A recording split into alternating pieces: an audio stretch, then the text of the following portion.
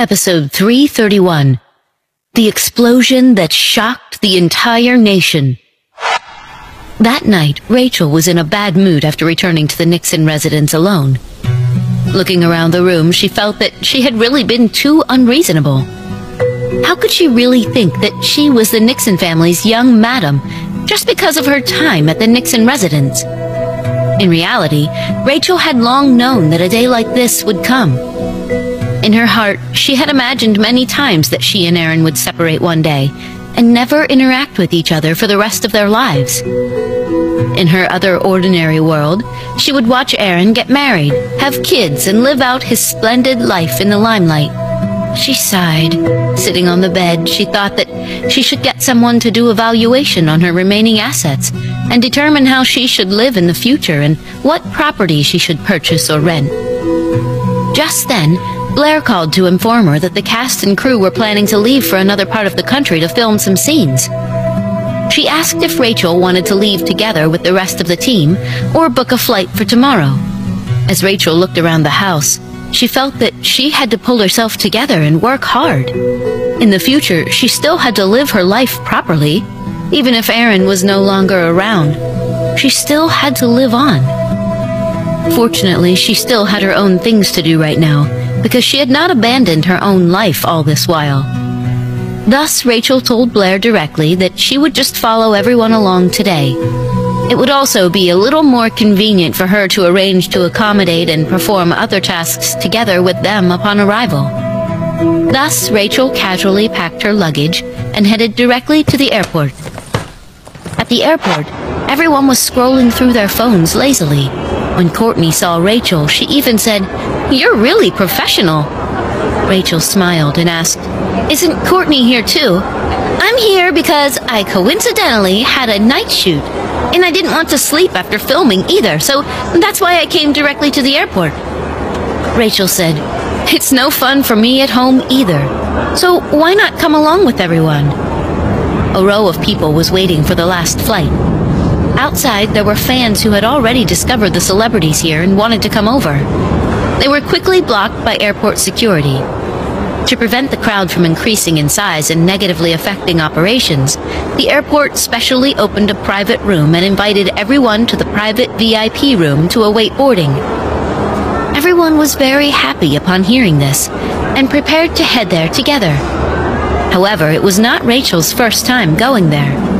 Each time Aaron traveled, there was always a private room like this. But when she thought about it, it was definitely a very extravagant luxury to an ordinary person. In the future, luxuries like these would probably become more and more removed from her. They had not even taken a few steps before they saw the news suddenly being broadcasted on the airport's large screen. "We interrupt the broadcast with a piece of breaking news. An explosion has just occurred at a villa. According to reports, the affected property belongs to Nixon Industries. More than 20 people at the site are either dead or wounded, most of them being the Nixon family's private bodyguards. Word on the site is that Aaron had a meeting with an ambassador dispatched by the nation's prime minister. It appears that a spy intruded into the meeting and created this explosion. The ambassador died on the spot, and it is not clear whether Aaron is dead or alive. The president, Mr. Edward Nixon, has already issued an urgent order requiring all airports to reinforce security checks and immediately intercept any suspicious individuals." Just then, security personnel suddenly entered the airport and began inspecting everywhere. None of the cast and crew had expected this to happen. They watched as the people around them suddenly sank into chaos. Their surroundings were also in a complete uproar. The fire was ablaze everywhere on the screen. The villa had already exploded until only fragments seemed to remain. The fire and the police lights melded together, and the sounds coming from the screen were extremely chaotic. It was impossible to tell what exactly the situation on the site was like. Rachel was staring at the screen just like that. Her eyes were fixed on each image shown on the screen, as if she had already looked into each inch and pixel. She just wanted to see a familiar figure or read a tiny bit of other news about Aaron. However, she did not. People were intensely discussing beside her. Someone was asking what exactly was going on and whether anything had happened to Aaron. Good Lord! Aaron is so handsome. The explosion won't hurt him, right? I reckon he'll definitely get injured. Didn't the ambassador die on the spot? Since they were having a secret meeting, they should have been located close to each other.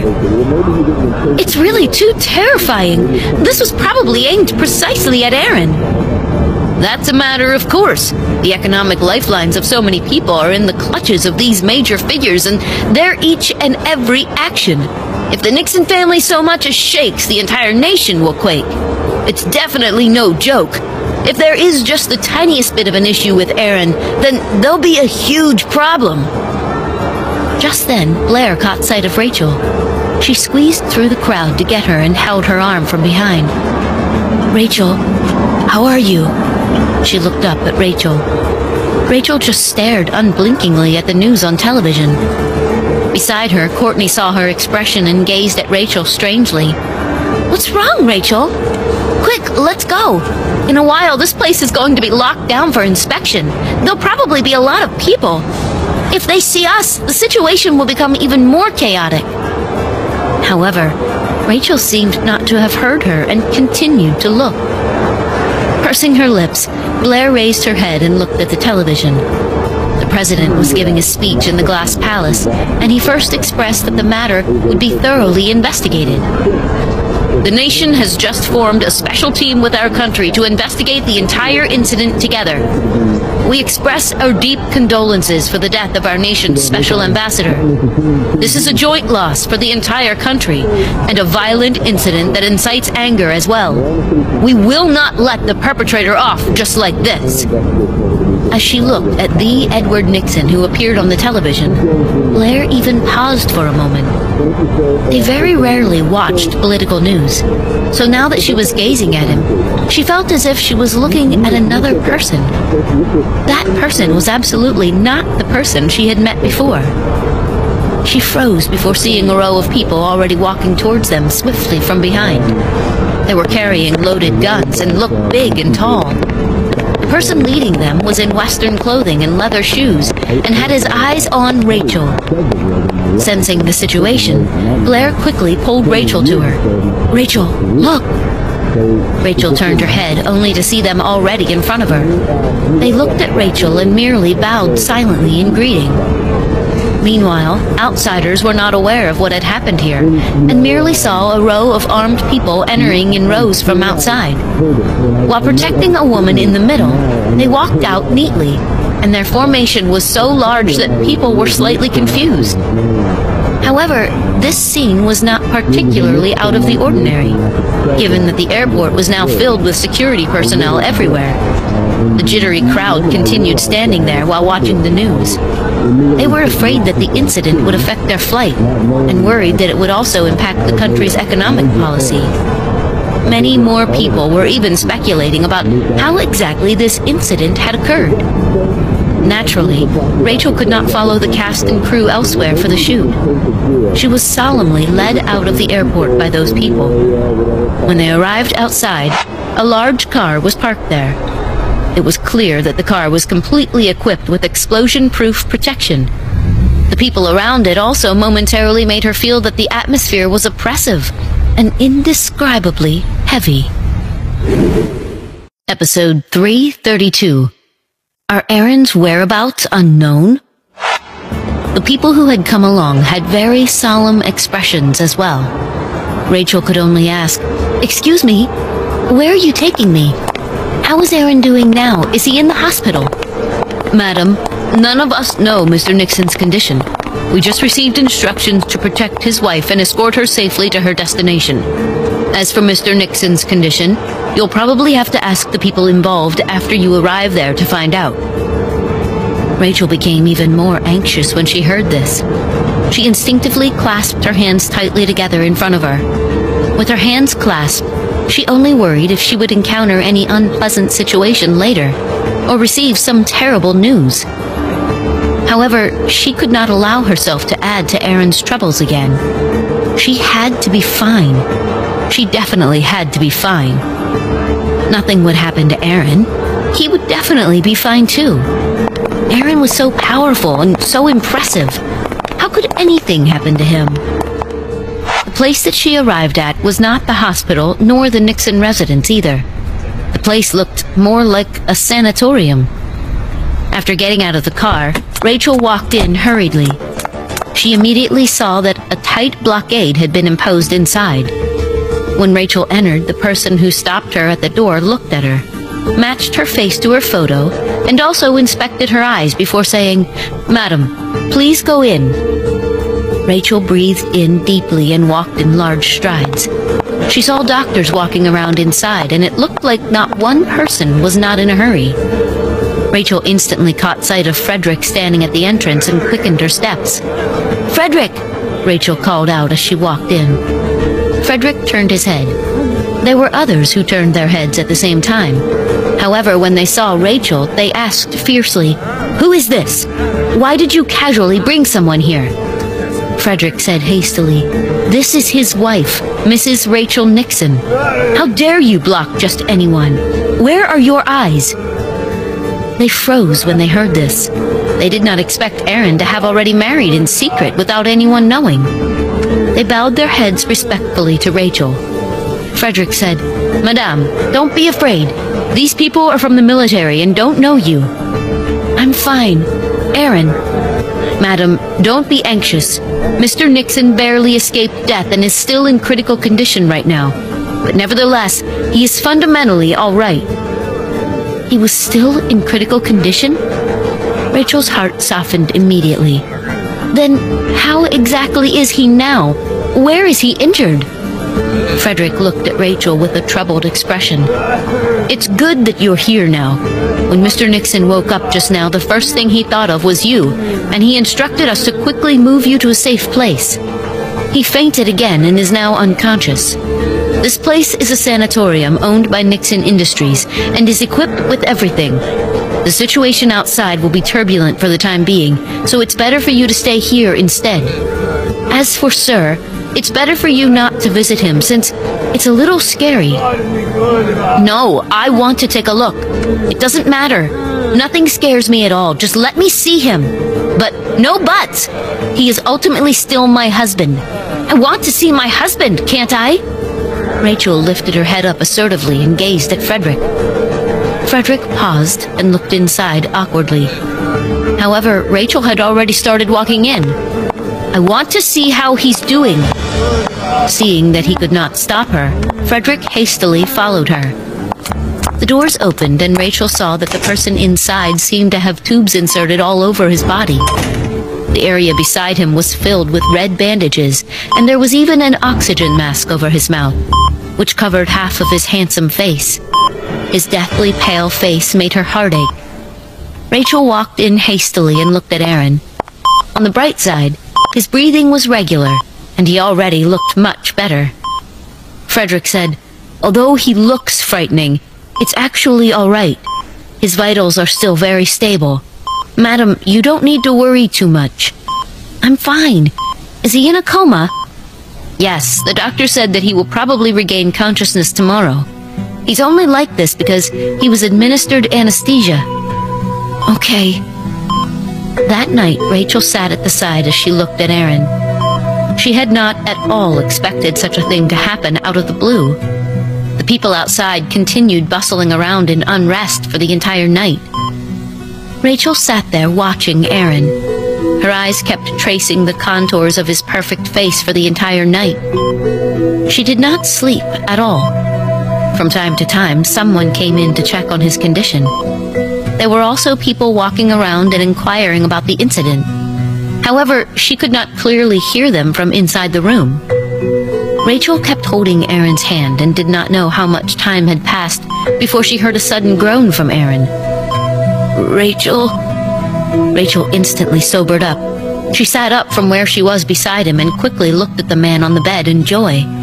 "You're awake!" Aaron frowned and looked at Rachel.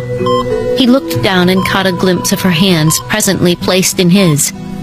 He still had not forgotten how she had angered him to death before this, causing him to leave the Nixon residence directly thereafter. He asked, "Why did you come here?" Rachel had been so glad earlier because he had finally woken up, but she suddenly heard such a cold line from him. She angrily pushed his hands away, stood up directly, and said, "Since you clearly didn't want to see me, then I'll just leave." "Hey!" Aaron was already about to die of anger because of her. "Rachel, you dare to leave?" When Aaron sat up, the apparatus on his body started beeping immediately. Rachel quickly turned her head to see him getting up hastily and pulling at the apparatus and the wounds on his body as well. He frowned as his badly mutilated shoulder froze in its place. Shocked, Rachel ran back to him in a hurry. "Don't move! Why are you moving around?" Rachel quickly held Aaron down. Aaron was in so much pain that his complexion turned slightly paler. However, he swallowed his pain down forcibly and refused to let out any sound. He merely raised his head and looked at the woman before him with his teeth clenched together. He was absolutely sure that he would sooner or later die in this woman's hands one day. He said, "Fine, go. If you walk out this door, then don't come back again for the rest of your life." "I'm only doing this because I'm afraid you'll get irritated when you see me," Rachel yelled. "You mean because you'll get irritated when you see me?" Aaron said. Rachel said bitterly, When did I ever get irritated from seeing you?" As he looked at Rachel, Aaron no longer wanted to waste another word on her. He simply pulled her down forcefully, took her directly into his arms, and landed a hard kiss on her small and infuriating mouth. He gnawed at her lips as if venting all the resentment he felt towards her inside. This time, however, Rachel stopped evading him at last. She tasted the hint of bitterness from the medicine in his mouth, but he was still as captivating and smelled as good as ever. Even at his lowest moments, this man always retained his top-notch elegance and charm. How could she resist him? Panting faintly, Rachel's arms had instinctively wound around his neck long ago. This continued until they stopped. She breathed in deeply and felt as if she was already in a complete daze. However, when she registered what was happening, she realized that she had at some time already seated herself on him. Her body was now resting on his shoulder, which had been bandaged the night before. She let out a shout and frantically said, "Your injury!" Episode 333. The watch was merely chosen by Blair. I didn't know about it. Aaron looked down and released Rachel. His anger towards her had yet to completely dissipate. He said, "All right, now you can get lost." What? He was telling her to get lost now that he was done kissing her? Rachel glared at Aaron. "Aaron, stop messing around. You're seriously injured right now. I came here so that I can stay here and look after you." Aaron said coldly, "No need. I have plenty of maids here looking after me. Since you hate me so much, I don't want to continue holding up your time either." Rachel wondered who exactly hated who. "Aaron, let me get this straight. You were clearly the one who treated me so roughly first. Why did that result in you hating me?" Aaron sneered and looked at Rachel. "I treated you roughly. You were the one who rejected me first. Of course, you probably wouldn't have been so opposed to it if it had been Arnold. Sorry, from the start, the person you wanted to drug and marry was Arnold. It was I who shouldn't have stayed in that room." Hey, Aaron! Why did you mention Arnold again out of nowhere? He's just a senior in the industry. Our relationship is totally not what you think it is. Rachel was about to spring to her feet. Aaron asked, "What kind of relationship am I thinking about?" "Yes, it's just a relationship where you give one another a love token." "Why?" "You gave him a wristwatch.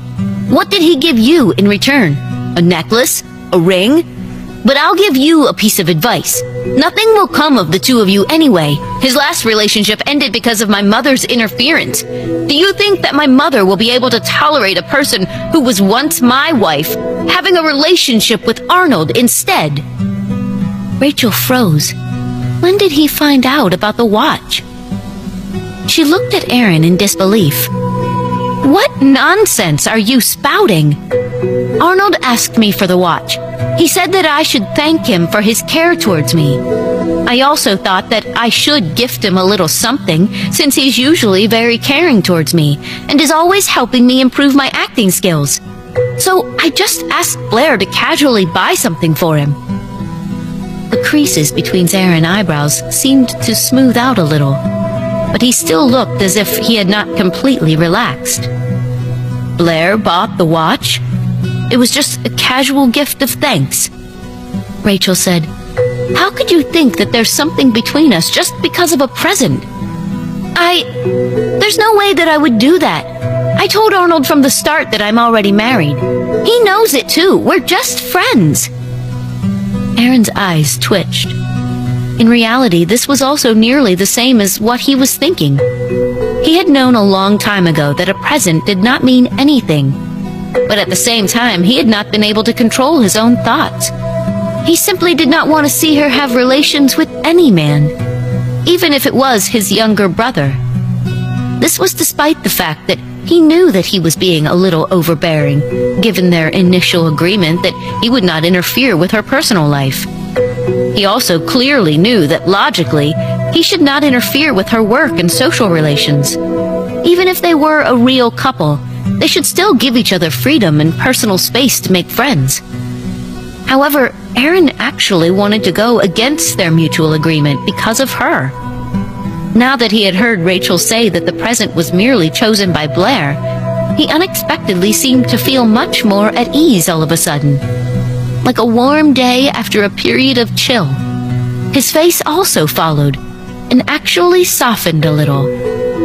Aaron said, "Even if you're just friends, don't you feel that giving him a watch is slightly too suggestive?"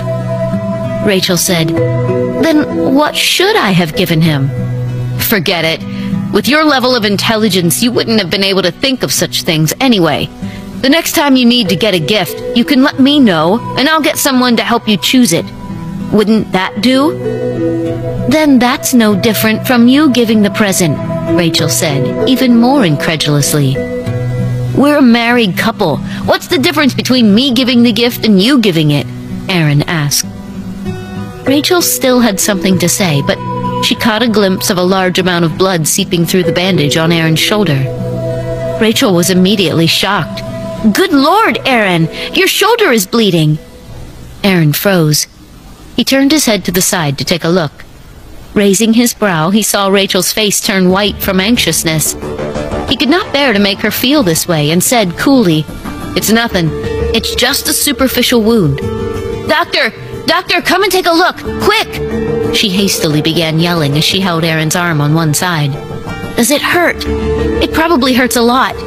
Stop moving around recklessly. You're already in this state, but you're still not staying still. Now look what you did. It's bleeding." Aaron really felt that he had gone mad.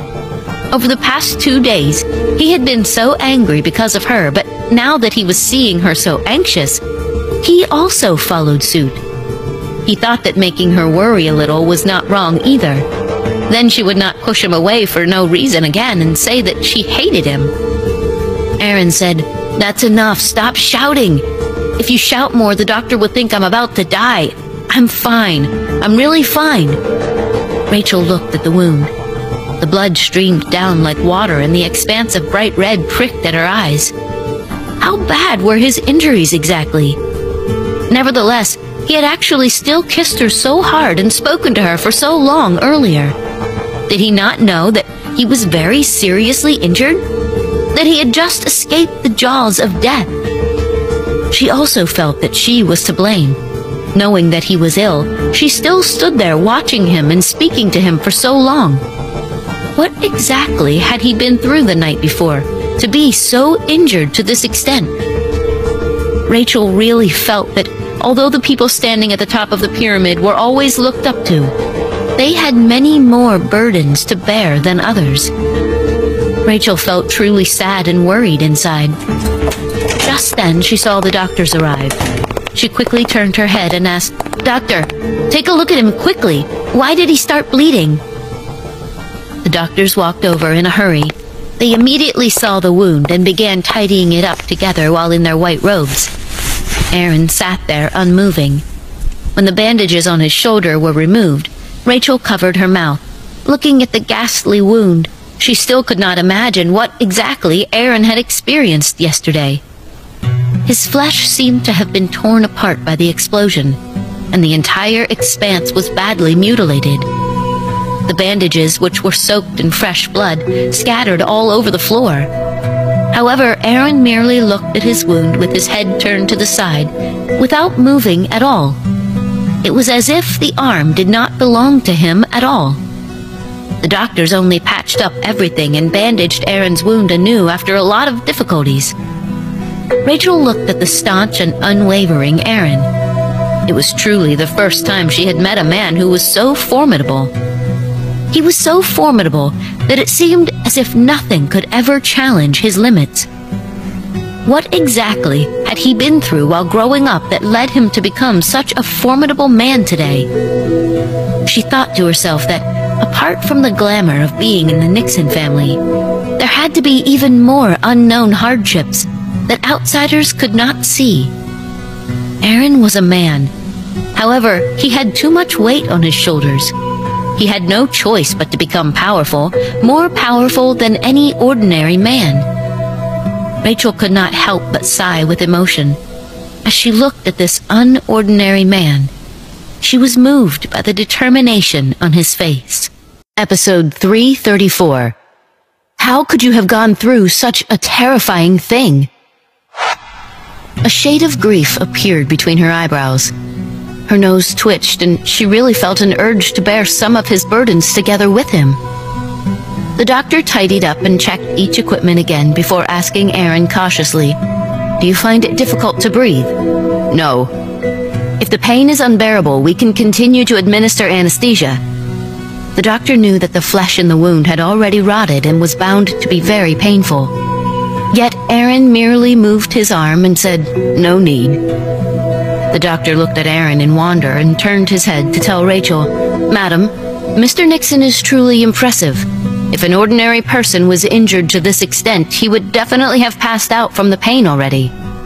Of course, a typical person would probably have been unable to survive after going through an explosion like yesterday. But his body is very strong, and so is his willpower. From what I saw today, he has probably passed the critical stage. The only thing to note is that the wound must not get infected." Hearing the doctor's words, Rachel's heart just ached again in absolute agony. Yes, he had stronger willpower than others did, because he was Aaron. He had to be strong. Rachel looked at Aaron and nodded. "I understand." The doctors walked out and quickly reported to the people outside that Mr. Nixon had already regained consciousness and was now fine. From outside, the doctors looked at Aaron, whose body was still stained with blood. With dreamy expressions on their faces, they said, "Mr. Nixon is so handsome."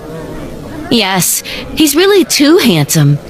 Even when injured, he's still so handsome. I think that people who are injured have more of an unruly sexiness to them. Look, there are bloodstains on him. It makes him seem so powerful. When he was sent here yesterday, his whole body was covered in blood. It really frightened me to death. I didn't think that he would look as if everything was fine today. How can Aaron be the same as an ordinary person? They say that the Nixon family brothers were sent overseas for special training back then. Of course, they must have experienced many major and minor injuries. Today's injuries must have been nothing to him." Rachel heard the discussions going on outside. She sighed and thought to herself that Aaron indeed aroused so many obsessive gazes everywhere he went. He was certainly Aaron. Rachel closed the door, seeing that Aaron's shoulder had already been wrapped up sturdily. She raised her head in slight distress and asked him, "Does it hurt a lot?" Aaron looked at Rachel and shook his head. "Don't worry, it doesn't hurt." However, Rachel shook her head and asked, "How can it not hurt? Aaron, was yesterday night very terrifying? Did you almost die?" Rachel asked softly as she lay at the side and raised her head to look up at Aaron's face, which was slightly pale from having lost too much blood. Aaron huffed. "Of course. It was just because you made me angry." Rachel thought about it. It was true that he had not stayed at home but went to the villa, only because they had been arguing that night. Such a serious incident would not have happened at home, given the tight security and a large number of guards. The more she thought about it, the more Rachel felt that she was the actual culprit who almost caused Aaron's death. Looking at Aaron, she said very apologetically, "I'm sorry. I won't be so rebellious in the future." "So, you really almost died?" Aaron said, "Because it was a suicide bomb. The personnel at the villa didn't discover it in time.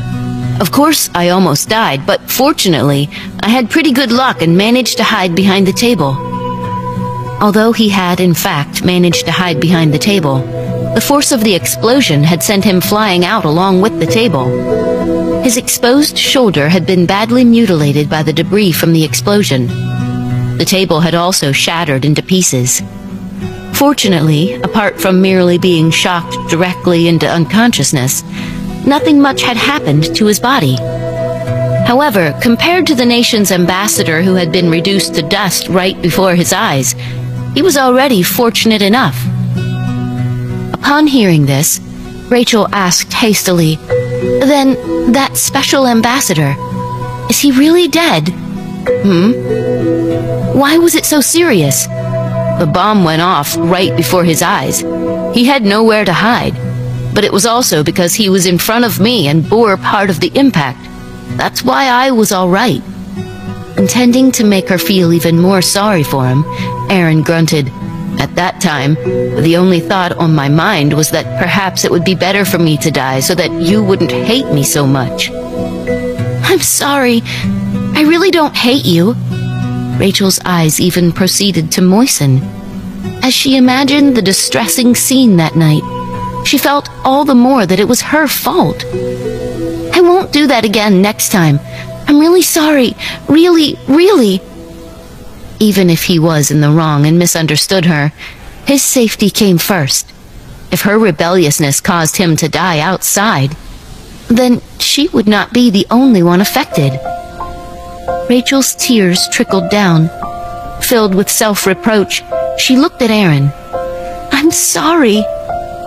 Aaron had initially planned to merely scare Rachel a little, but he did not expect her to actually be frightened to tears. Watching her tears patter onto his hand, Aaron's heart melted, and he lifted her face with one hand. Rachel quickly covered her face in an attempt to hide it from him. "Why are you looking at me? Let me go. I didn't wash my face. I'm so ugly right now." Aaron frowned. "Move your hands. Let me see your face." "I don't want you to see my face." She had not slept for the entire night and already looked dreadfully haggard. Her face was probably darkened and oily, and she did not know how terrible she looked. On top of that, she had even begun to cry. Her eyes were swollen from crying, and she looked like an ugly monster. She did not want Aaron to see her at all.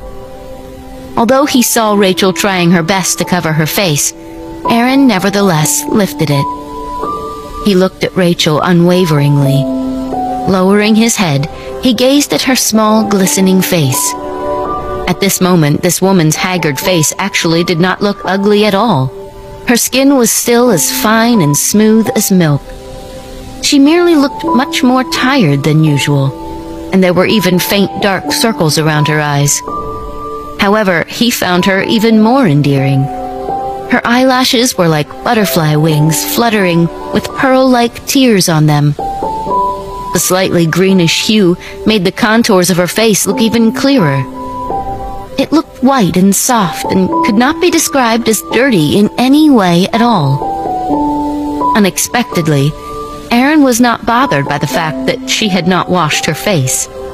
He simply held her face like that and kissed her gently again and again on her forehead, her cheeks, her nose, and her lips, before slowly releasing her. Silly girl. Someone planned the attack on me for a very long time. It has nothing to do with you. Even if it didn't happen this time, sooner or later they would have found an opportunity to take advantage of a hole in our security. Of course, I can't hide at home all the time and not leave the house, right? He was a little vexed. He should not have criticized her and made her blame herself so much, especially when the incident was not really directly linked to her. Instead, he had made her cry by doing this. She had already been worried the entire night. He could not imagine how anxious she must have been seeing him like this. After all, a young lady like her had probably never encountered such a serious matter or seen such a severe injury. Episode 335. There's really nothing going on between you and Arnold, right? Furthermore, I'm really all right now. It just looks scary. He smiled. None of my muscles, bones, or internal organs got injured. At the time of the explosion, I wasn't that close to the bomb either. I was just kidding earlier. Seriously, Aaron said gently as he looked into her clear eyes. Rachel was not genuinely stupid. How could she not be able to tell that he was consoling her? She said, "All right, then stop moving. Let's recuperate properly. Don't move around anymore just in case your wound starts bleeding again. You shouldn't touch me again, too. Stay still, all right?" Rachel's face tickled from his kisses, and her cheeks were flushed slightly red, too. She stretched out her hands to pull the blankets over him. His clothes had been removed long ago because of his injury. There were even patches of small scratches on his sturdy, honey-colored body. Half of his shoulder on one side was tightly wrapped in white bandages as well, and he indeed looked particularly feral. As she looked at him, Rachel felt that he was like a precious jade that maintained its original character. He always looked good and did not display a sorry figure at all. Nevertheless, Rachel's heart still ached for him. Just then, Aaron patted the space beside him on the bed. "Come here and lie down." Rachel shook her head vigorously. "No, there are pieces of apparatus all over your bed. It's better for you to lie down and stay still. Stop moving around." "Just come when I ask you to." Aaron raised his eyebrows high. Rachel said stubbornly, "I really shouldn't. What if I touch your wound?" Aaron stared steadfastly at Rachel's small face through narrowed eyes. He looked at her for a long time before suddenly saying, "Come here. Otherwise, I'll carry you here. Which do you prefer?" Rachel was still in a daze when Aaron actually reached out his hand directly to grab Rachel's arm. Shocked, Rachel hastily said, all right. Now get on the bed. Stop moving." Rachel pushed away the hand that he had stretched out and rested it horizontally for him. She glanced at Aaron helplessly and could only climb onto the bed first. At this, Aaron then calmly put his body at ease and sat back on the bed. Internally, Rachel was secretly scolding Aaron. He was really ridiculously overbearing. Why did he insist on making her climb onto the bed? Aaron looked down at Rachel, who was coming closer to him. He smiled faintly and stretched out a hand to tug at her arm, so that she was leaning into his embrace. Rachel continued to shift her little head uneasily. She looked up and said, "No, what if I touch you?" "That's enough. Shut your mouth and stop talking. I need to rest. You do too. Close your eyes and sleep." Who on earth was as domineering as him? "But I told you to sleep." Aaron looked at her with rapt attention. How could Rachel fall asleep now? Right now, the news reports outside were in a hideous mess. What exactly had happened? Who was the perpetrator? Would Aaron get injured again in the future? Rachel was still in the dark about all of these matters. While she was very tired, she simply did not feel sleepy. She was probably unable to sleep because the incident had occurred too abruptly, so she was still too anxious at the moment. Rachel looked up at Aaron. "But I still can't sleep." Just then, Aaron suddenly lowered his head. His eyes approached her all of a sudden, making Rachel immediately think that he was about to knock into her. However, his face merely came close to hers, and he suggested coolly, "Why don't I make you exercise? If I tire you out completely, then you'll sleep." The situation had already come to this, but he still had the impudence to think about such things.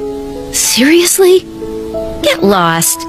Hurry up and rest. Stop fooling around. How am I fooling around? As long as you desire it, my body can provide its services to you any time. He tapped her on the nose with his fingertip. When his finger came into contact with her tender skin, his caress made her feel all the more aroused. Do you know that you're still ill?" she warned him disbelievingly. Now was definitely not the time for him to toy around with her just because he wanted to. "I'm wounded in the arm, not anywhere else. Relax. No matter what, I'll definitely protect the parts that you use. I won't suddenly turn you into a grass widow." As he said this, the corners of his lips turned upwards in a smile. His eyes were fixed on her face since he liked to observe every minute change in her expression when he was teasing her. Even at present, he still seemed very spirited. "Get lost! That's not a body part for me to use." "Of course it's for you to use. If you don't believe me, you can beckon it to you. Touch it a little. Call for it a little. It will immediately rise to the occasion for you." While saying this, Aaron went so far as to stretch out his hand. He suddenly grabbed her hand and was about to reach downwards. Rachel was so shocked that she hastily pushed his hand away carelessly. No way! No way! Aaron! Are you mad? You're really ill right now. You're not allowed to move. Aaron said, "Or do you think that my body can't take it since I'm injured? Should I show you some proof that I can do it any time? This small injury won't do anything to me." As Aaron said this, he tilted his body and used his uninjured hand to lift some strands of her hair before sweeping it aside. He looked at her pretty countenance and gazed deeply as he explored every inch of her facial expression. Rachel was so surprised that she quickly protested. "Aaron, are you mad? Don't come any closer. I don't need proof. What is there to prove? You're great. You're the most impressive, and you've always been the most brilliant man." He was the most brilliant. Initially, Aaron had merely wanted to tease her a little. However, when he heard these words, his whole body genuinely began to heat up in restlessness. Oh, this woman. She really did not know what to say and what not to say. At this moment, he lowered his head and glanced at his body helplessly. He didn't know why he had surprisingly begun to get so aroused just because of her compliment. However, ever since meeting her, he always felt that his body no longer seemed to belong to him. That was why he said that it was really for her exclusive use. At times, it was genuinely under her command and not his own. This was precisely the case right now. Aaron just wanted to tease her at first, but now, he was the one suffering. "Good girl, that's enough. Just let me kiss you. I won't touch you." Aaron looked at her passionately as he held her chin up between his fingertips. Gazing at her small face, he said, "Come, let me see you." As he held her face up like this, Rachel only felt that his gaze was truly overbearing to the extreme. It was so domineering that it was difficult for her to resist. However, she was still afraid that his actions would be too large and would affect his wound. "No way. You shouldn't be kissing me. Your wound hasn't even recovered. Be obedient. I'll be fine with just one kiss. Come, don't move. Behave yourself and stick out your tongue," he said before lowering his head and taking her lips into his mouth immediately.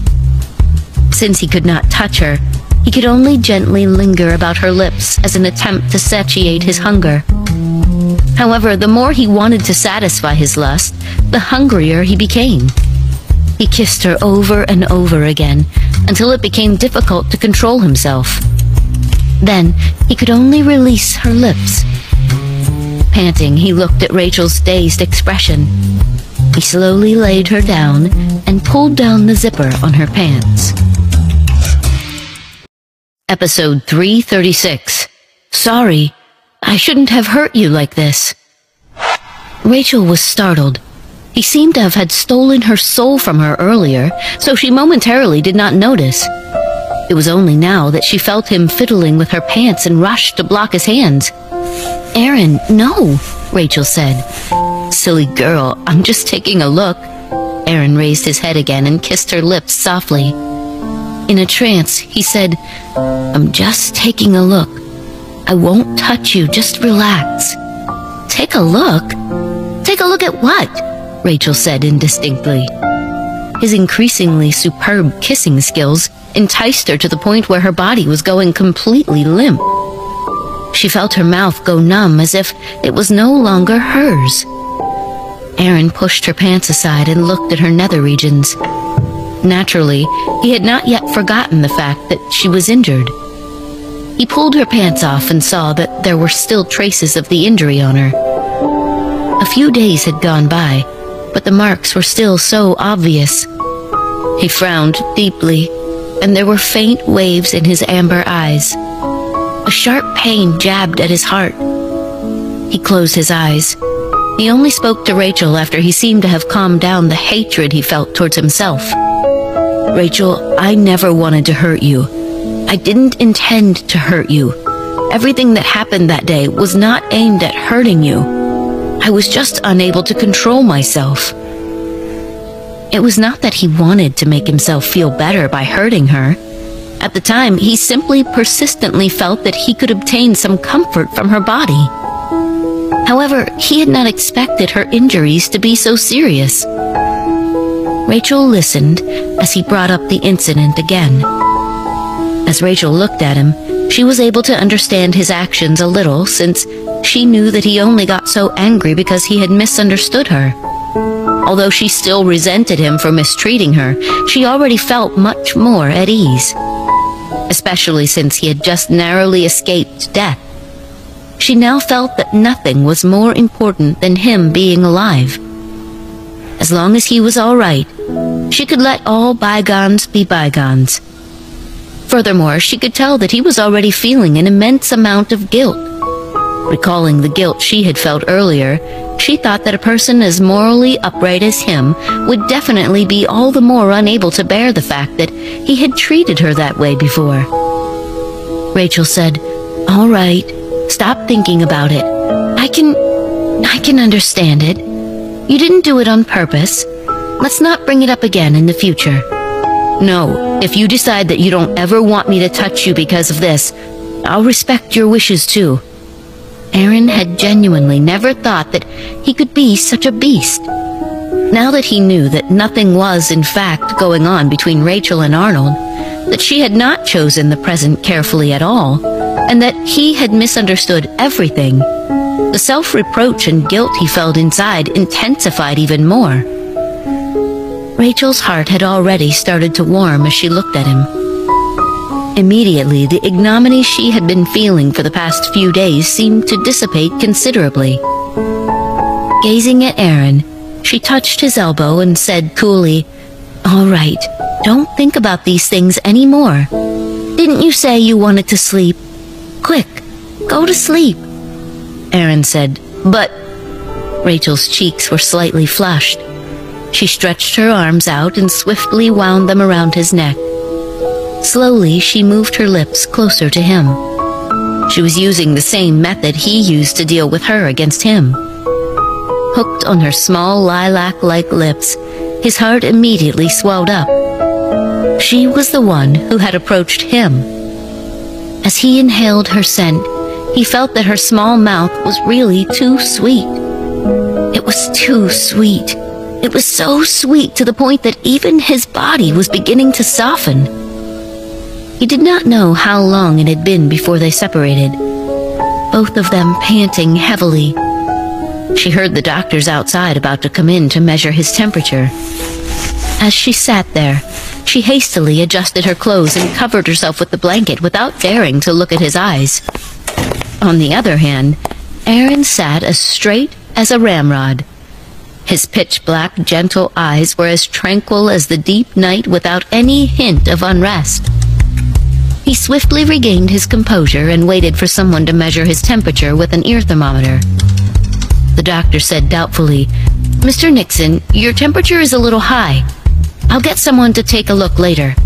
"No need," Aaron continued. "My temperature will lower on its own. Just give me some time." "Huh?" The doctor looked at Aaron in confusion. However, as he looked at his peaceful but abruptly chilling gaze, the doctor did not dare to ask any further. He could only nod his head frantically and leave quickly. Aaron only turned back to take Rachel in his arms when he saw the doctor leave. Rachel did not dare to look at him. She merely felt that she must have been so aggressive as to kiss Aaron only because her brain had short-circuited earlier. She had never been so aggressive towards a man. It really made her feel as if her face was about to start burning. However, Aaron's voice immediately turned much more tender. He smiled gloomily upon seeing that she was not looking at him. Hugging her, he said, "All right, let's sleep." Rachel did not dare to say anything more. Right now, sleeping was the best choice. With her head smothered as she laid there, she could still smell the strong masculine scent of his body. It was mixed with a hint of blood. However, this seemed to make him smell even more masculine. As she smelled him, she seemed to feel an extraordinary sense of security and really fell asleep just like that. Meanwhile, Aaron could only look down at his aroused body and glance frustratedly at Rachel, who had fallen into a deep sleep in no time. At times, he really did not know what to do with her. The news of Aaron's injury was released the next day. The news outlets and the public immediately let out a collective sigh of relief upon finding out that Aaron was fine. However, the economy and the stock markets had also experienced some turbulence and had yet to recover. Numerous conspiracy theories were circulating wildly among the public and intensified the fear in the hearts of many people. News that Aaron was currently recuperating had been personally released by the Glass Palace. Only the past few days, media attention had been constantly focusing on Aaron's injury. Now that everyone knew that Aaron really was fine and that he had already passed the critical stage, they then began to wonder anew how exactly the incident had happened. Various versions of the events began to circulate, and some rumors really sounded like novels. At long last, Rachel had experienced for herself why people said that the entire nation would quake if the Nixon family merely stamped their feet. She did not expect that Aaron's injury would actually trigger so many responses, like a chain reaction. Even the entire market economy immediately experienced an enormous upheaval. Aaron's location was sealed off. Naturally, ordinary people could not enter. Apart from when there were special items, no one else could get in either. However, there were still plenty of urgent matters for Aaron to deal with. From the time he regained consciousness, Aaron had not stopped at all. He met with various people, looked at various documents, and dealt with diverse matters. Rachel did not leave either. She watched from the side as Aaron dealt with these matters and served as his temporary secretary. She ran all over the place as she assisted him in pouring tea and delivering water, taking documents and sending things. When Aaron began to deal with his official business, he began to focus intently. He knew that Rachel was beside him, but did not bother about her. Rachel merely looked at Aaron from the side. Although he was wounded and was even bandaged with traces of broken skin all over his body, he still looked as dignified as ever. His decisiveness as he sat on the hospital bed was awe-inspiring. Episode 337. People were already going mad outside. He was also a little different from the Aaron she was used to seeing. Seeing that no one was coming, Rachel asked Aaron if she could excuse herself to call Blair. There were certain things that she still had not explained to Blair before coming here. She was afraid that it would affect her work. However, they were trapped in this place, and she was also worried that Aaron's safety would be affected. It was only at this moment that Rachel realized that she had not really paid attention to safety in the past. She only understood now why there was such tight security around Aaron. Aaron passed Rachel his phone and said to her, "Use this to call her. It isn't necessarily unsafe to use your phone, but to be safe, use mine instead." Aren't yours and mine the same?" Rachel asked in confusion. Aaron darted a look at her and continued to look at the documents on the small table. He merely said quietly, "Mine is equipped with more advanced anti-hacking software. Even the most sophisticated phishing tool in the world right now cannot detect my location, so..." He shot another glance at Rachel. "It's still different from yours." "All right then." They were on different wavelengths. Once again, he had schooled her on the ways of the wealthy. Nevertheless, Rachel knew that what he was saying was definitely true. With the phone in hand, Rachel went out to call Blair. Blair even hesitated a little when she picked up the call. Mr. Nixon?" She had previously received a call with Aaron's voice on the line. At the time, she had been frightened to the point where she did not dare to make another sound, so this time, she was especially careful. "No, it's me, Blair," Rachel said. "Oh, it's you! You bad girl, you scared me to death! I was wondering why Aaron was calling me for no reason, especially during this emergency period. I thought they discovered that I was a spy or something like that." "Of course, it's not that serious. It's just safer for me to use Aaron's phone to call you. They're afraid that someone is monitoring the conversation or something. You're in there, so, of course, you don't know what's going on outside. The airport is still locked down for investigation. There are also special forces surrounding the entire city. Anyway, the situation really looks very serious, but everyone has been constantly discussing how exactly Aaron is. Is he all right now?" "Yes. Apart from a slight injury in the shoulder, there's not much of a problem." "Oh, did he get disfigured?" Rachel said, "Who cares about whether he gets disfigured or not right now? The most pertinent question on everyone's mind right now is whether Aaron will become disfigured or not. Although very few people have actually seen what he looks like, everyone thinks that Nixon's, Mr. President and Arnold, are so handsome. So he must look very similar to them, too. Everyone has seen some secret snaps of him before, and they know vaguely that he's indeed very handsome. That's why everyone is wondering how exactly he's doing at the moment." Rachel could only say incredulously, "All right, then. Actually, he's doing very well, and didn't become disfigured either." "That's great! This piece of information would definitely cost a fortune if I could sell it to the media." "What? No, I'm just kidding. Do you think I'm so crazy that I would dare to sell news about Aaron? I reckon I'll be kidnapped before the news even reaches the media. But is there really nothing wrong with Aaron? You've been completely isolated from the outside world. None of the media outlets knows where exactly Aaron is receiving treatment. All of the major hospitals are crowded with reporters, but they simply can't find out where Aaron is." "Yes, we're in a very well-concealed place. He's doing fine and is even dealing with work matters now. I called because I wanted to ask how things are at the company. Did my sudden departure cause any problems? Everyone thought that something happened to you because you had been taken away by a crowd of heavily armed people. We were all shocked. But when they later found out that you were all right, they were then confused about who exactly you were involved with to have been taken away like that. The company explained that you would have to delay filming for a few days because you had other schedules. Arnold didn't get involved in the matter. He said that it was all right since you had requested a leave of absence. Oh, that's good then. All right, don't worry about it while you're over there. I'll handle the company's affairs.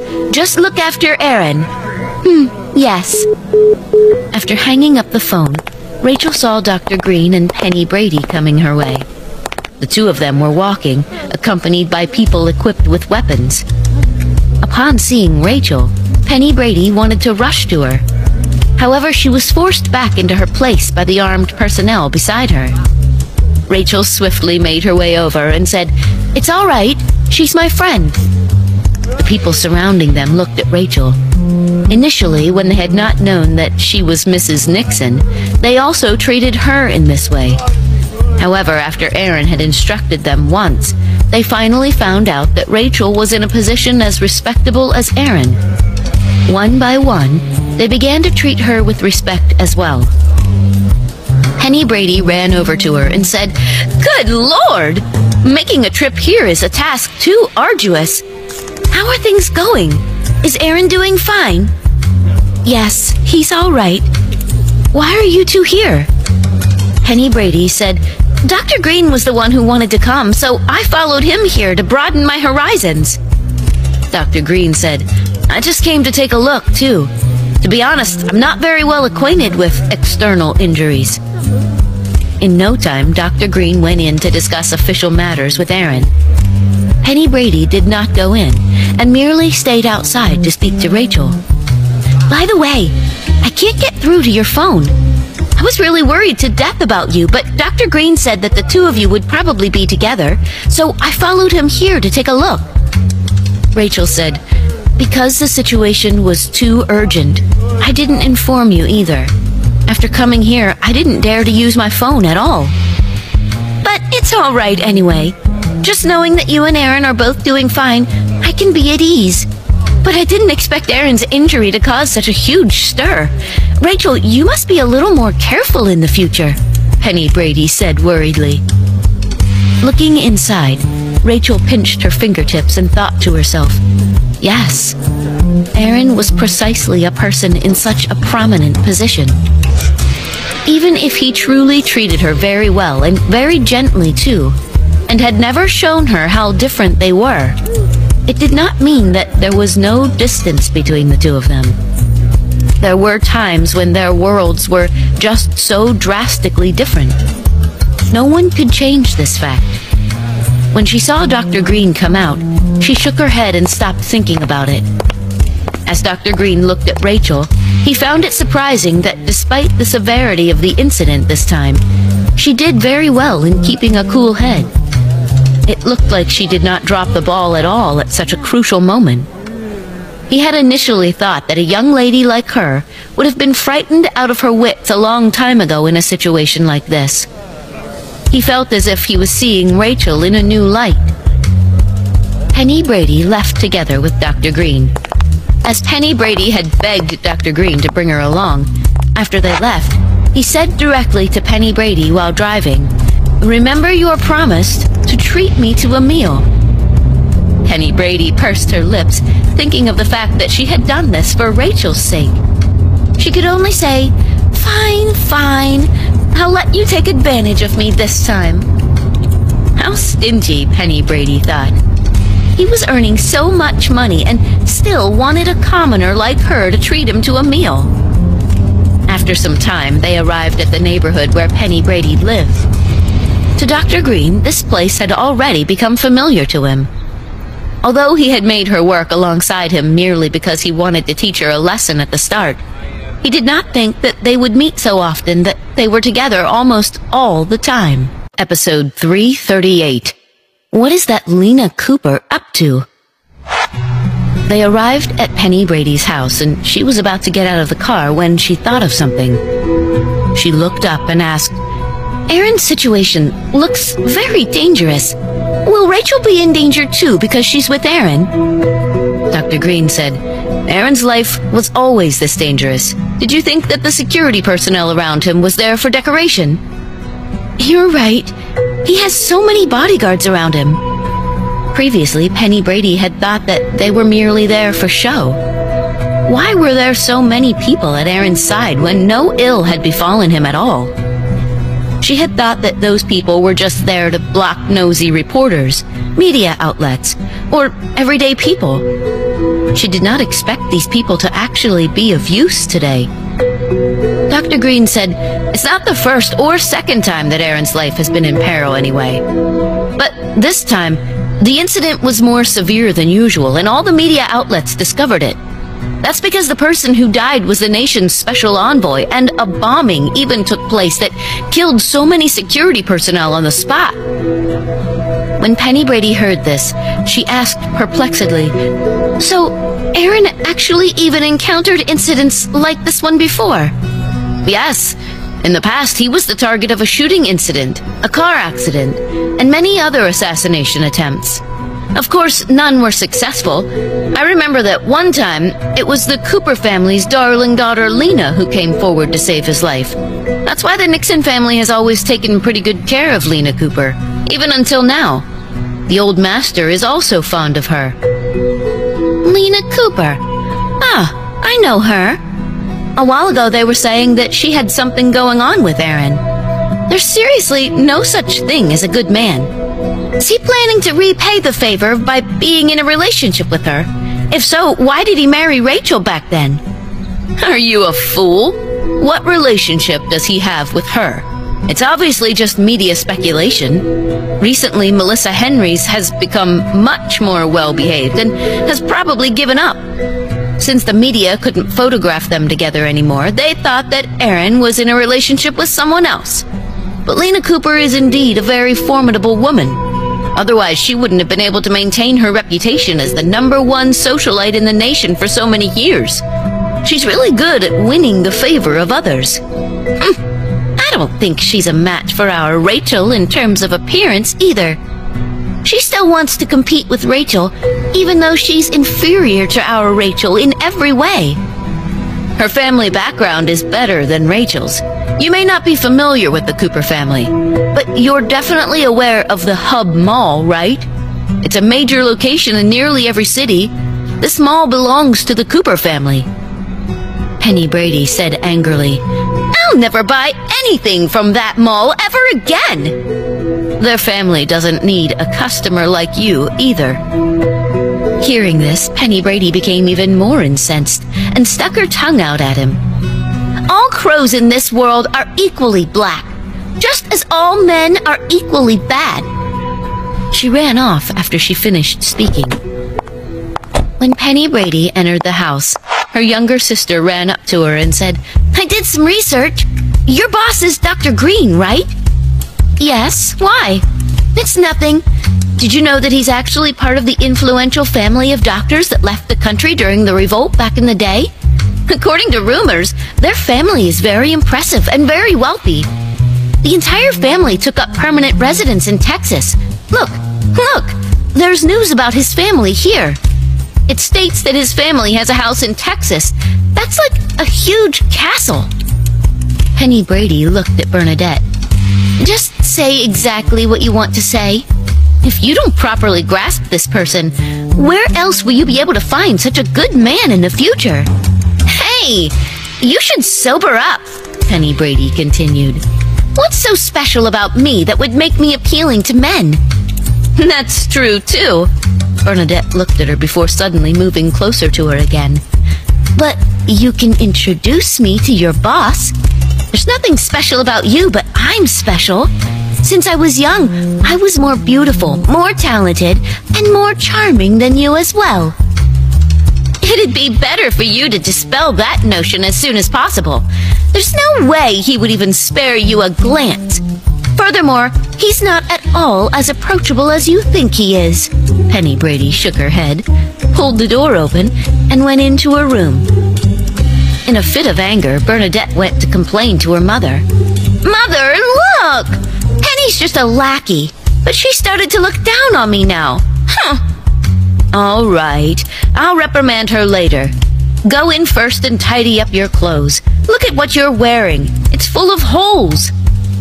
"This is called fashion." "What do you know?" Strutting vainly, Bernadette walked into her room. It was impossible for Penny Brady to renege on her promise to treat Dr. Green to a meal. Seeing that Dr. Green had chosen a place that clearly looked expensive, Penny Brady felt that even her heart was aching. After they sat down and started eating, Dr. Green could not help his urge to laugh when he saw her constipated expression. "Why? Are you unhappy to treat me to a meal?" I'm happy. Why would I be unhappy?" Penny Brady replied quickly. Dr. Green said, "Then what's with that expression on your face?" I have this expression when I eat something extremely delicious." Penny Brady began to spout nonsense. Dr. Green smiled wordlessly. Just then he heard a sudden sound from outside. "Penny! Why are you here?" Bernadette rushed in immediately. Without even glancing at Penny Brady, she looked at Dr. Green.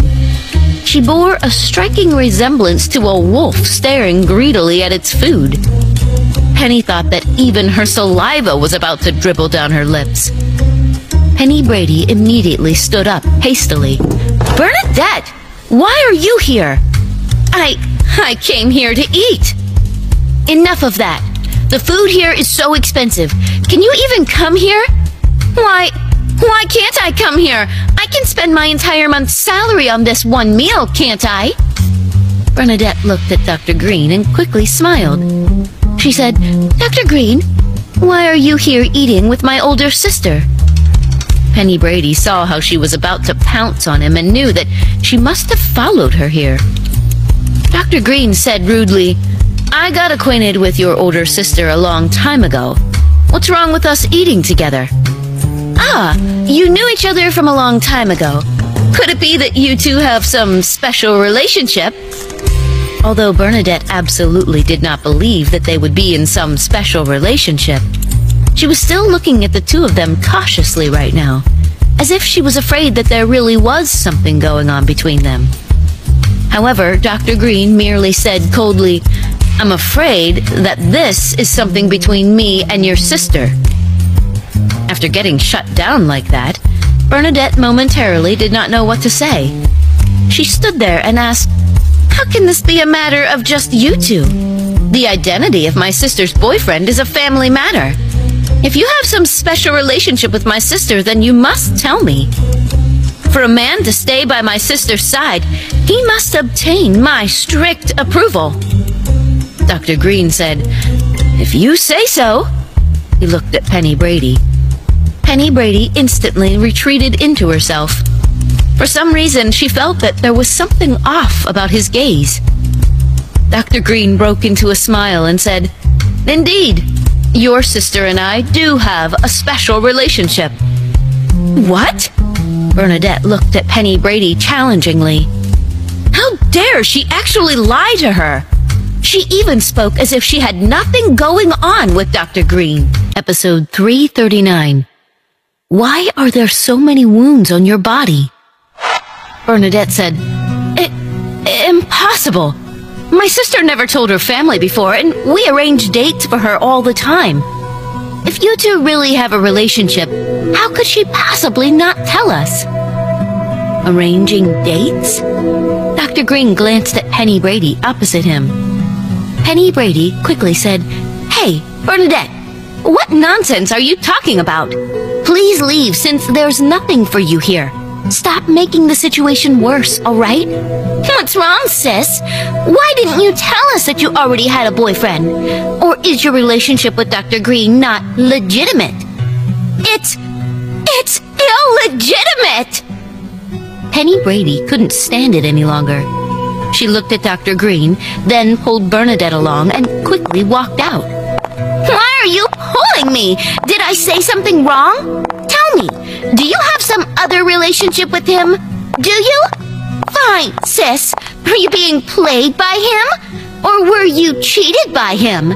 If he doesn't allow you to tell others about your relationship, that means he is playing you. Are you that stupid?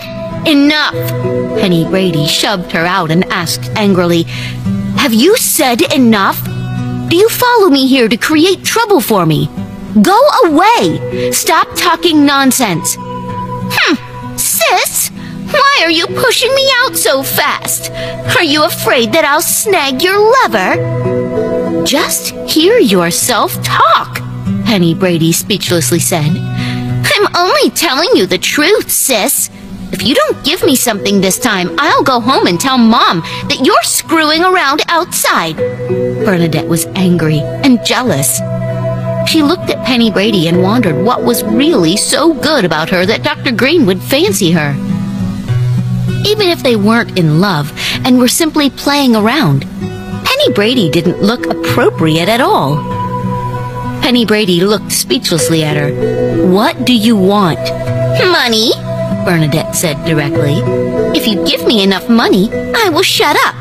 Or if you can't give me money, I'll go to Dr. Green myself. Come back here. Penny Brady pulled her sister back. Fine. Stop being annoying. I'll give you the money. How much do you want? I want $1 million. Stop it. Penny Brady looked speechlessly at her. Are you mad? He's so rich. Can't he spare $1 million? Bernadette said. Penny Brady took out her wallet and gave her $100. I only have this. Take it or leave it. You, this is too little. You're with such a rich man and you're giving me so little. Aren't you being too stingy? Penny Brady scoffed. How much money I have is none of your business. Furthermore, this is already all that I can give you right now.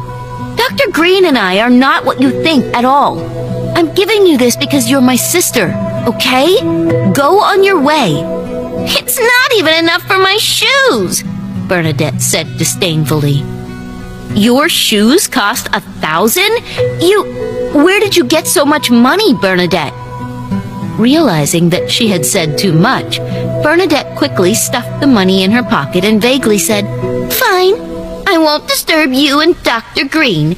You guys can carry on with your meal. I'll make a move first. Also, sis, since he's still interested in you now, quickly get more money from him and change that poor look of yours. You're basically wearing rags. Then Bernadette ran away. You, come back here! You haven't told me where you got the money to buy such expensive shoes. Penny Brady still wanted to chase after her, but Dr. Green grabbed hold of her hand. All right, she's already gone. There's no point in asking. Come on, let's eat. But your sister is really different from you, Dr. Green looked at her and said. Penny Brady replied, She's been spoiled at home. Yes, that can't be helped then. Your family can only endure it in the future. Dr. Green spoke as he gazed in the direction where Bernadette left. Penny Brady glared at him, but she also knew that he was right. Bernadette was spoiled by the family, and it was getting out of hand. Nobody was able to control her now. Bernadette turned back to watch Dr. Green bring her own sister in. She then looked at Dr. Green's expensive car and felt very indignant. She thought for a while, picked up her phone and called someone. My sister hooked a big fish, eh? Don't talk about how wealthy he is. I think I can buy that bag you talked about last time. Help me reserve one. I'll get money from my sister next time. Aaron's wounds looked a lot better. Rachel was at the side and helping him with the bandages. The wounds were scabbing over, but they still looked so scary. Her heart ached and subconsciously became much gentler to him. Aaron looked at how careful Rachel was. He pulled his own clothes and said, I'll do it myself. You're too slow. Rachel quickly said, Hey, I can't let you do that. Don't move, I'll do it. Rachel looked at the wounds on his body and thought that it would definitely leave a huge scar even if it healed. She couldn't help but feel a heartache. A huge scar on such a beautiful body. Rachel remarked, There's going to be a scar. The wound here looks big. Aaron looked and said, It's all right. The scar will subside because I recover quickly. Otherwise, my body would already have all kinds of patches. Hearing Aaron say that, Rachel could only sigh and hope for the best. She said, You've probably never had such serious injuries in the past. Aaron replied, Yes, this is the first time I had such a serious wound. However, all my scars have already faded. Take Take a look. Aaron pointed at a faint line. This was from a knife. See? It's not obvious. Rachel took a close look and could only see a little bit. Yes. But when was he stabbed by a knife? Aaron pointed below. This was a gunshot wound. You can see a dot where it grazed past my shoulder. Rachel pried open below and indeed saw a dot. His skin tone was too even, so she couldn't tell at all when she normally looked at him. But up close, it was still visible. Rachel looked at Aaron. How did he get so many wounds? Aaron noticed that she was staring at him. He speechlessly patted her head. All right, I know that I'm very handsome, but you don't have to keep staring at me like that. Get lost. Who thinks that you're handsome, huh? Rachel speechlessly retorted. Aaron's face immediately stiffened as he looked at Rachel and asked, I'm not handsome? Rachel looked at his sullen eyes and could only say, Fine, fine. You're handsome. You're the most handsome. You're the most handsome man I've ever seen. Aaron heard this and smiled, but he suddenly thought of something and asked, Am I handsome, or is Arnold handsome? How did Arnold get dragged into this? You and Arnold are different. Episode 340. What did you feel towards me in the beginning? As Rachel spoke, she saw Aaron's eyes turn sullen once again. His stare penetrated her even more, and she quickly said, You're handsome. Of course it's you, Aaron.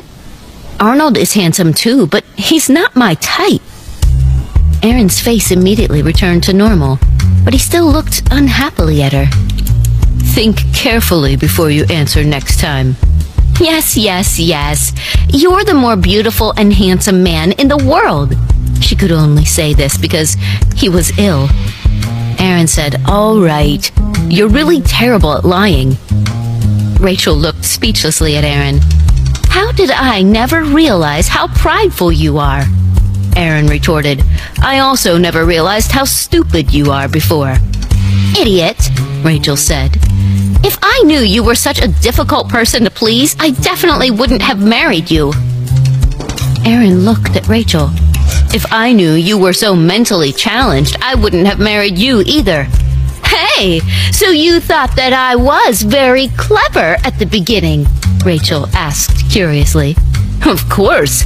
If you're able to drug me at the hotel, I think that your intelligence shouldn't be too low. Hey, that is child's play.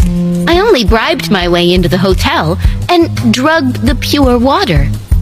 But you never thought that the person drugged would be me? Yes. How could I possibly think that? I also didn't think that Arnold was some special person. I thought that he was just a celebrity. If she knew that the Nixon family was not to be trifled with, she wouldn't have dared to drug him, even if she had 10 times the courage back then. However, she was angry at that time. She didn't expect to land herself in another world where she was exposed to so many things for the first time. This was unimaginable back then. Very well. You didn't know who exactly your opponent was and daring to drug them. Your intelligence is really limited. Perhaps the people I come into contact with are all very calculative, so I must have been mistaken at the start. Yes, so are you especially regretful marrying me? You thought that I was somebody special, but I'm actually not. Rachel thought that she was just such a normal and simple person. He must be regretting it. No, I don't regret it. You're very special. He thought that she was not at all average since so many people liked her. He always thought that she must have had some superpower that made her so attractive. And he gradually didn't dislike her that much. Instead, he couldn't reject anything to do with her. He touched her forehead. Especially silly. You only know how to sweet-talk me. Do you dare to say that you didn't hate me at the beginning? You were especially annoyed with me at first. That's why you always looked constipated every time you saw me. Yes, I did find you annoying, Aaron said. Rachel's face fell and then warmed up after a long time. She thought, forget it. It wasn't the first day he didn't know how to talk. Wishing he could sweet talk was as good as wishing he could act like Arnold. Aaron continued, but eventually, I got used to it. I was annoyed the moment I saw you and wondered why I married you. After all, I only stayed at the hotel for one night and you barged in sneakily. You even drugged me. You have no idea how many dangerous situations I've been in this life, but that was the only time I found it especially ridiculous. So every time I look at you, I think about how I actually took that kind of drug and even did those things with you uncontrollably. It made me angry. Aaron thought about that day's events. The moment he opened the door to the bedroom, he saw a rowdy woman inside. He thought that he was dreaming. He never came across such a thing in his life. But in the next moment, there were already changes in his body. He couldn't control himself and wanted to pin this woman who looked like a lost deer onto the bed. Rachel innocently said, I didn't expect it either. I was still preparing a camera inside when I heard you come in. I thought it was Arnold and I was frightened out of my wits. In the end, the man who came in was you, and you immediately lunged at me. I should be the victim here. I was even shouting for help, but nobody heard me. She could still clearly recall when he entered. Before she could take a good look at his face, his tall body was already coming at her. But now that she thought about it, his scent wasn't distasteful, and his body wasn't detestable. It was just rough. He even ignored her protests and went in. She was completely stunned at that time. She couldn't react for a long time and couldn't believe what was happening. Aaron said, What's the use in shouting for help? My men only listen to my orders. Nobody will come in without pressing the doorbell. Also, the hotel's soundproofing was extremely strong, and my room was extra soundproofed. Even if you screamed your lungs out, nobody would have heard you. You were so rough, so forceful, and you didn't have any skills. What did you say? Aaron's eyes shifted to Rachel. Rachel saw Aaron's face immediately darken as if he was going to swallow her up. She quickly distanced herself from him. What's wrong? Wasn't that the case? It was your first time, and you were like a pile driver. You only knew how to go in and out and didn't know anything else. Am I not telling the truth? Aaron's face immediately sank further. Rachel, come over here and talk. Aaron gestured at her. Rachel asked, What are you going to do? No way I'm going there. Be good. Come here when I tell you to. Aaron's eyes darkened. When his dark eyes stared at her, they were filled with temptation. However, Rachel was not going to fall for it. No, come here if you have the guts. I'm not going to you. Aaron's eyes flashed. Whether I have the guts or not, don't tell me you don't know. Rachel's face flushed red. She looked at him undefeated and said, You used to. Now I'm not so certain since you're injured. Who knows if you won't be just a useless pretty face in the future. Aaron's face darkened again. He looked at Rachel and ordered, Come here. I'm not going over. I would be asking for death. There's no way I'm going. Rachel stuck out her tongue at him from a distance. Aaron thought that he must have spoiled her too much recently. Was she really not afraid of him now? She actually bickered with him like this. If you come here now, I can still pardon you. Otherwise, don't blame me. No. You're a sick cat now anyway, so you can't come down the bed. I won't fall for your tricks. I think there's someone outside. I'll go check it out. You can't catch me, Rachel laughed as she hurriedly ran out. Aaron sat still and looked at the condition of his body. Indeed, he couldn't get off the bed. He could only give up and speechlessly watch Rachel leave. This brat. If it was anyone else, they wouldn't have dared to be so disrespectful to him and talk to him this way. Only she dared to climb on top of his head and bicker with him now. If anyone saw her do that to him, they would have already been scared out of their wits. Episode 341. Lena Cooper suddenly had confidence out of nowhere. Watching Rachel run out, the people outside were extremely surprised. They stared at Rachel as if she was a strange creature. This last was too brazen. Erin held formalities in high regard, and she dared to run over to disturb Erin. They were really breaking out in cold sweat for her. However, Erin seemed unaffected, and they shifted their eyes away, feeling even more surprised. It looked like Erin was rather good to his secret wife. They actually didn't have a bad impression of Rachel. She looked very boisterous now, but she would immediately stop talking and stand behind humbly when the occasion called for it. She was not arrogant, and she didn't hinder the business. She carried the title of Mrs. Nixon all this while, but she didn't have a tinge of stubbornness. This comforted people a lot. Rachel was just talking when she saw a person say that someone was looking for Erin. Rachel answered and saw that Lena Cooper was already walking in with a few people. Lena Cooper was here. Seeing Rachel in here, Lena Cooper's eyes deepened. Erin actually allowed her to enter such an important place. She really wondered what trick this foul brat used to make Erin trust her that much. Rachel looked at Lena Cooper and noticed a man behind her. He was tall, handsome, and looked very proper. Perhaps because she had seen too much of Erin, Rachel didn't feel anything when she saw such a handsome man. She only looked at him with a little confusion. She heard Lena Cooper plainly say to the man, "You can go in first. I saw someone I know." Rachel then realized that the man was Blake Cooper. So he was Anna's husband. Blake Cooper looked at Rachel and said politely, "You must be Mrs. Nixon, Anna's sister-in-law.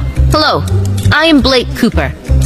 "Hello, I'm Rachel Olsen. You can just call me Rachel." "Okay, I'm here to see Erin. You two can have a chat. I'll go ahead and find him first." "Oh, all right."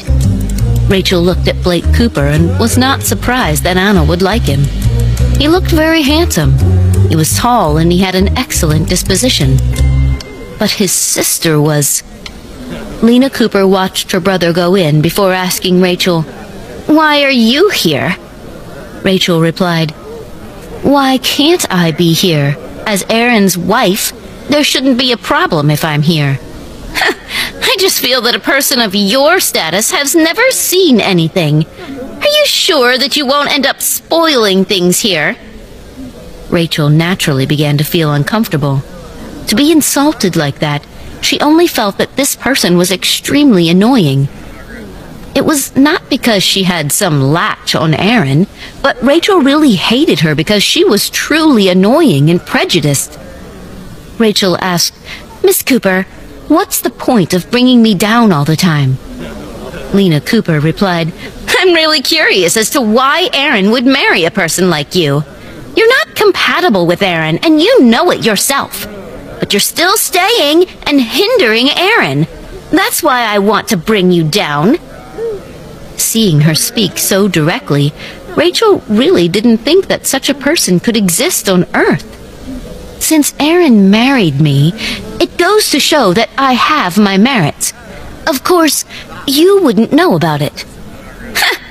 "I know you have merits. That face of yours is passable. But he'll get sick of it sooner or later. So, Rachel, I advise you to consciously leave Erin sooner rather than later. Otherwise, when you're personally chased off by me, that won't look nice."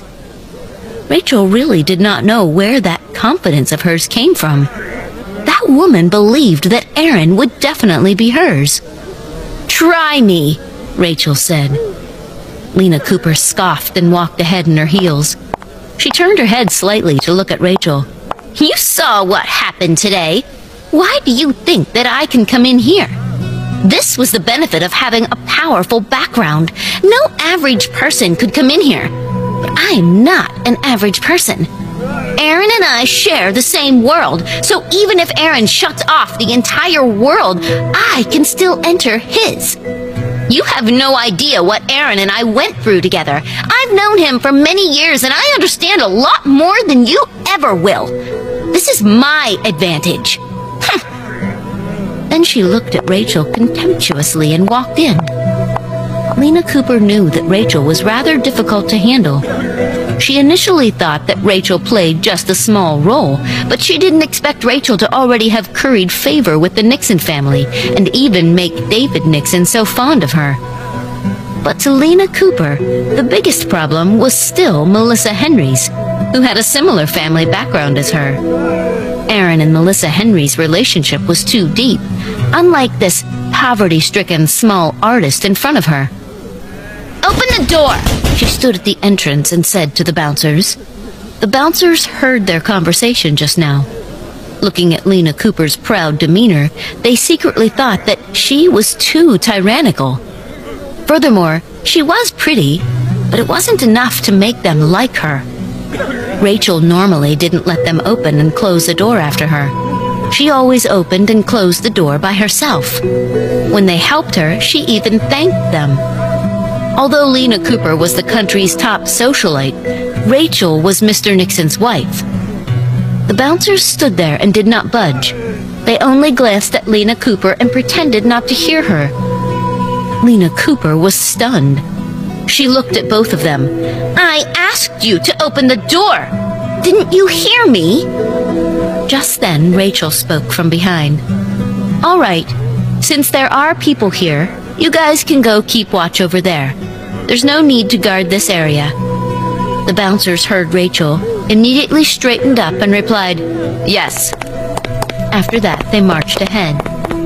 Lena Cooper didn't expect them to treat her this way. She angrily grabbed one of them and asked, "What's the meaning of this? You guys pretended not to hear what I said just now, and now you are leaving? Just with a word from Rachel?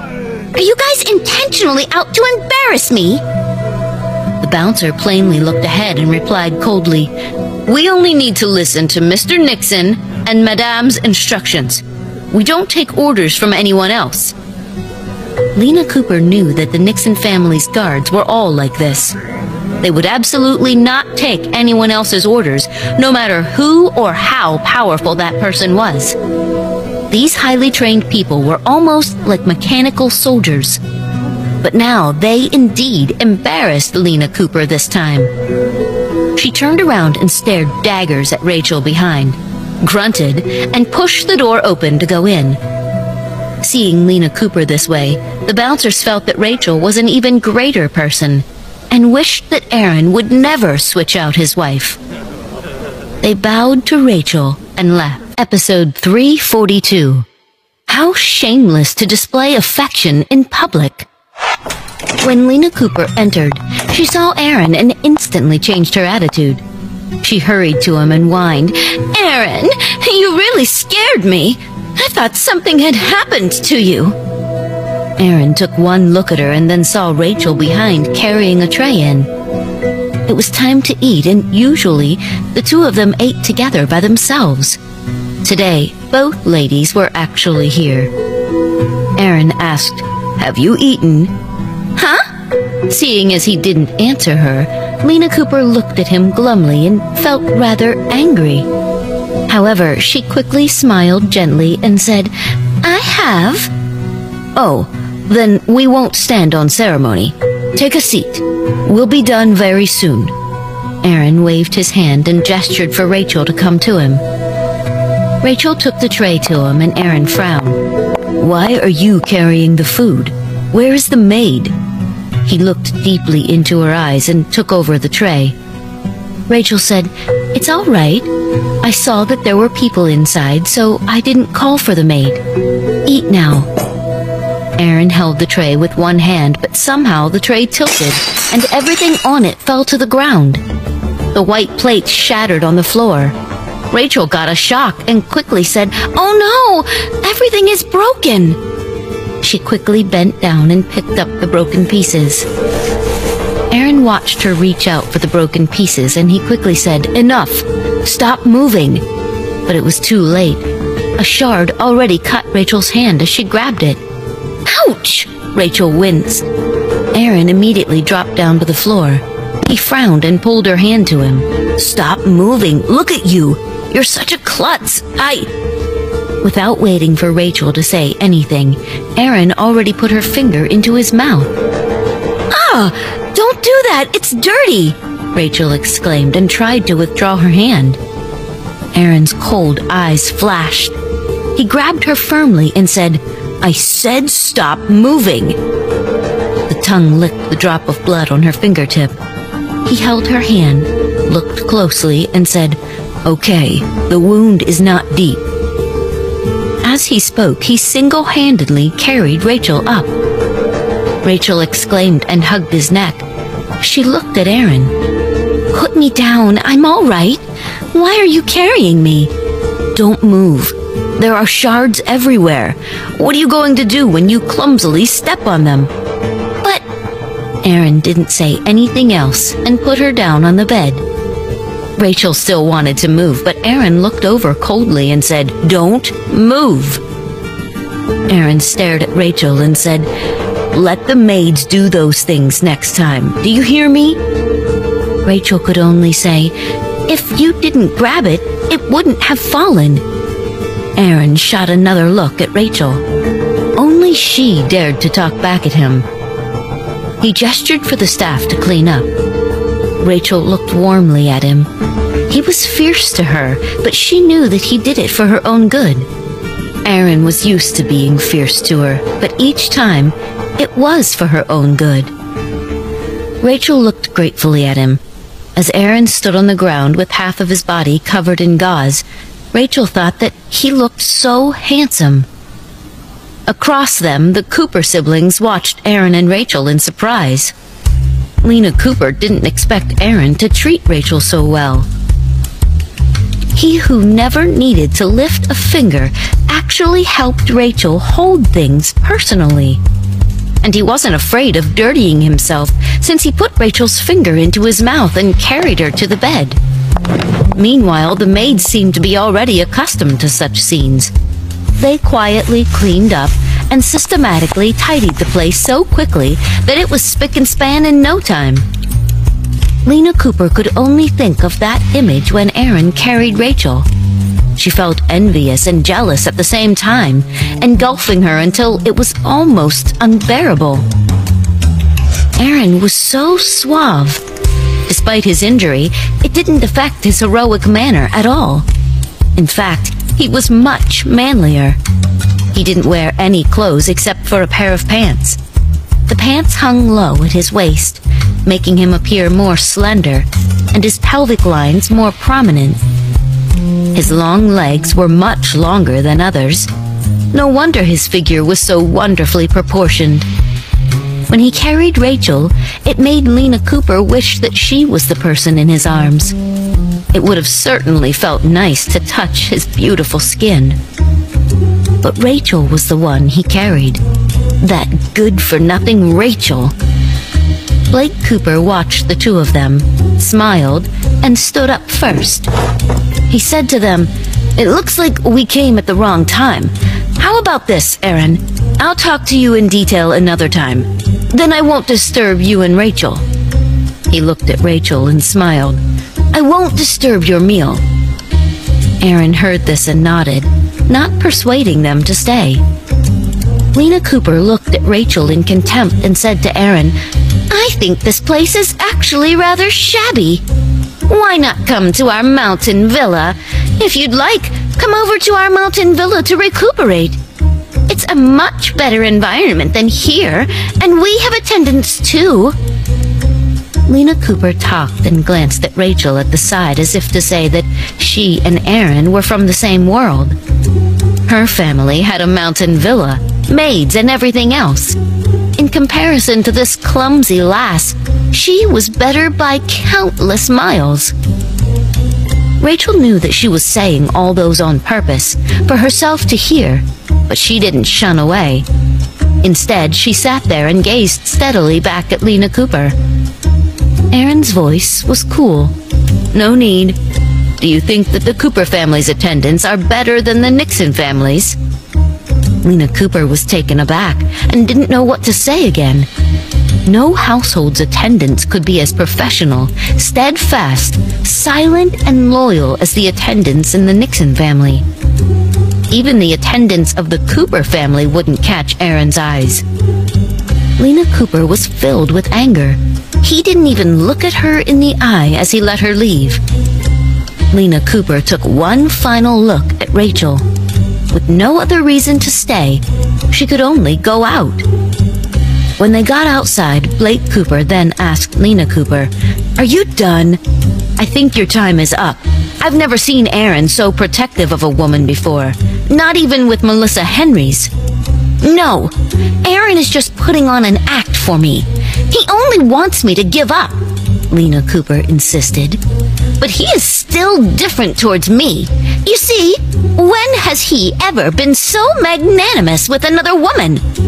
And take a look at how many women have gotten close to him. Still, he lets me get close to him."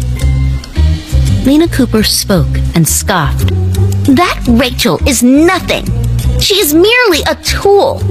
One day, Aaron will personally throw her out of the Nixon family." Episode 343. The President's Affair was exposed. Then Lena Cooper lifted her high heels and strutted out. In her heart, she thought that Aaron would never fall in love with a person like Rachel, because Rachel simply couldn't match up to herself. How could Aaron's taste be that bad? But she thought that she definitely must have a plan to make Aaron utterly hate Rachel. Rachel watched them leave, and the attendants brought in another serving of food. She then sat down and said, "Miss Cooper seems very close to you." Aaron said, "She's just a kid. Don't bother about her." "But the Cooper family seems very capable," Rachel said again. Aaron said, "What has that got to do with her?" Rachel said, "I just wonder if I'm a little too useless. My family is terrible. My background is terrible. I'm such a klutz and I don't know anything. You also said that my intelligence is poor. Aaron's brow furrowed and a cold, murderous look flashed across his eyes. "Did somebody say something to you?" "Huh? No. I'm just saying because that's what you've been saying about me." Aaron could talk about her, but if anyone dared to speak ill of her, Aaron felt that he would never let this person live. Aaron calmed down and looked at Rachel. "When I say that, I'm just comparing you to me. You are indeed useless compared to me." Aaron looked at Rachel. "But if you were really useless, you wouldn't have accomplished what you have today. You also wouldn't have made my mother, grandfather, and entire family like you. All the more, you wouldn't have made the maids at home acknowledge you as Mrs. Nixon. Thus, you can't possibly be useless." Rachel looked at Aaron. "Really? Then, do you think I have any merits?" Aaron looked at Rachel's chest. "You have 2 outstanding areas." "Huh? Really? Where?" She really didn't know what merits she had. Her eyes met Aaron's, but saw that he was staring at her. She froze and followed his gaze. "Aaron!" Aaron smiled faintly. "Yes, it's rather outstanding." Rachel looked at him angrily with her hands on her waist. Aaron raised his hand and rubbed her head. "All right, don't think so much. To be fancied by me and become my woman is already meriting in itself." Rachel only looked speechlessly at him. "Why does it feel like you're praising yourself?" "My taste has always been pretty good, so relax. You're certainly not useless. That's why I fancied you. While your intelligence is poor, you lack manners, and you fail in everything, of course, those are all in comparison to me. If you compared yourself to an average person, you're definitely better because you are Aaron's woman. This point already makes you better than any other woman in the country." Rachel hesitated slightly. She gazed at Aaron, suddenly feeling a sense of satisfaction slowly filling her. He said that she was his woman. This kind of tyrannical saying always made her feel a ridiculous sense of belonging. Especially when he said it. He looked so sexy. Before they could finish eating, Edward Nixon suddenly came to visit. Rachel immediately hopped out of the bed and left the entire space to the two brothers. She felt that Aaron really suffered. He couldn't even rest for one full day in the ward. Edward Nixon brought guards from the glazed tile palace, and a bunch of them noisily stood outside. When Rachel walked out, she was escorted by Aaron's guards to another room in the sanitarium. The guards took exceptional care of her, and it moved her deeply. She thought about Aaron's words and felt that they were so nice to her. This really proved that she wasn't entirely useless. Lena Cooper was the annoying one, no matter how much she had. Meanwhile, inside, Edward Nixon said to Aaron, "News about Blair and I have been leaked out." Aaron looked at him in astonishment. "What did you say?" Edward Nixon placed the report in front of Aaron. "Perhaps they took advantage of the chaotic news that was leaked out. Maybe this mess was also caused by one person. Anyway, the photo of me and that woman. I'm afraid that we can't protect it." Aaron looked at the news and instantly thought that it was so long ago, but it was still here. This also meant that the person behind this must have planned it for a long time. The girl in the picture was blurred, but the man was extremely clear. It was Edward Nixon standing there, naked and not moving, but with her naked body lying on the bed. It was too obvious. Aaron asked, "Wasn't the report stopped?" "We only managed to stop one, but it still quickly spread." Edward Nixon spoke with solemn eyes. Aaron chuckled and leaned on the bed. "Why not just claim that she's your fiancé?" "Aaron!" "Okay, I won't joke around. Call your secretary in. We'll discuss how to handle this. It's obvious that someone is trying to drag the Nixon family down right now. We cannot let our guard down." At the TV station, Blair was about to call it a day. Rachel was busy and stayed behind with the crew watching them. Courtney was humble throughout. She was only puzzled that Rachel's trip was very coincidental and suspicious. Because of Aaron's matter, Arnold recently shut himself in and refused to come out. He probably had no time to bother with the crew either, so she didn't see him for a long time. Just when she was done packing up and leaving with Lisa, she heard a small actor exclaim, "Oh my God, Mr. President's dirty picture is out!" Blair paused. Lisa exclaimed, "No way! How could Mr. President have dirty pictures?" Still, Blair subconsciously went over to see. When her eyes fell on the picture, her entire body was frozen. That was her. There was no way she wouldn't know. Just then, "Miss Gartner," a strict voice boomed over her head. She looked up and saw a few burly men with a man in a suit standing in front of her. These guys looked familiar. "You guys, we need Miss Blair Gartner's cooperation concerning a few matters. Please come with us." Blair didn't expect this matter to be leaked out after so long. That was a one-time accident of all accidents, but it made her inevitably involved in the strange world of politics and interact with people she never thought she would. Perhaps this was all because of Rachel. Otherwise, she wouldn't have gone to that hotel. But regardless of the reason, she could only follow these people now. Episode 344. He already decided to make good use of this matter. Lisa asked suspiciously, "Blair, this is..." "It's fine. I'm just going for a while. It should be some problem at home." She handed the documents to Lisa. "These are Rachel's documents. Take them back with you and return them to me in the office tomorrow." "Okay." Lisa looked at the people in front of her and felt puzzled. These people looked formidable and didn't seem to be from the company. However, she looked at Blair and dared not to say anything. She could only fearfully watch these people escort Blair away from the studio. At the presidential palace, Glazed Tile Palace.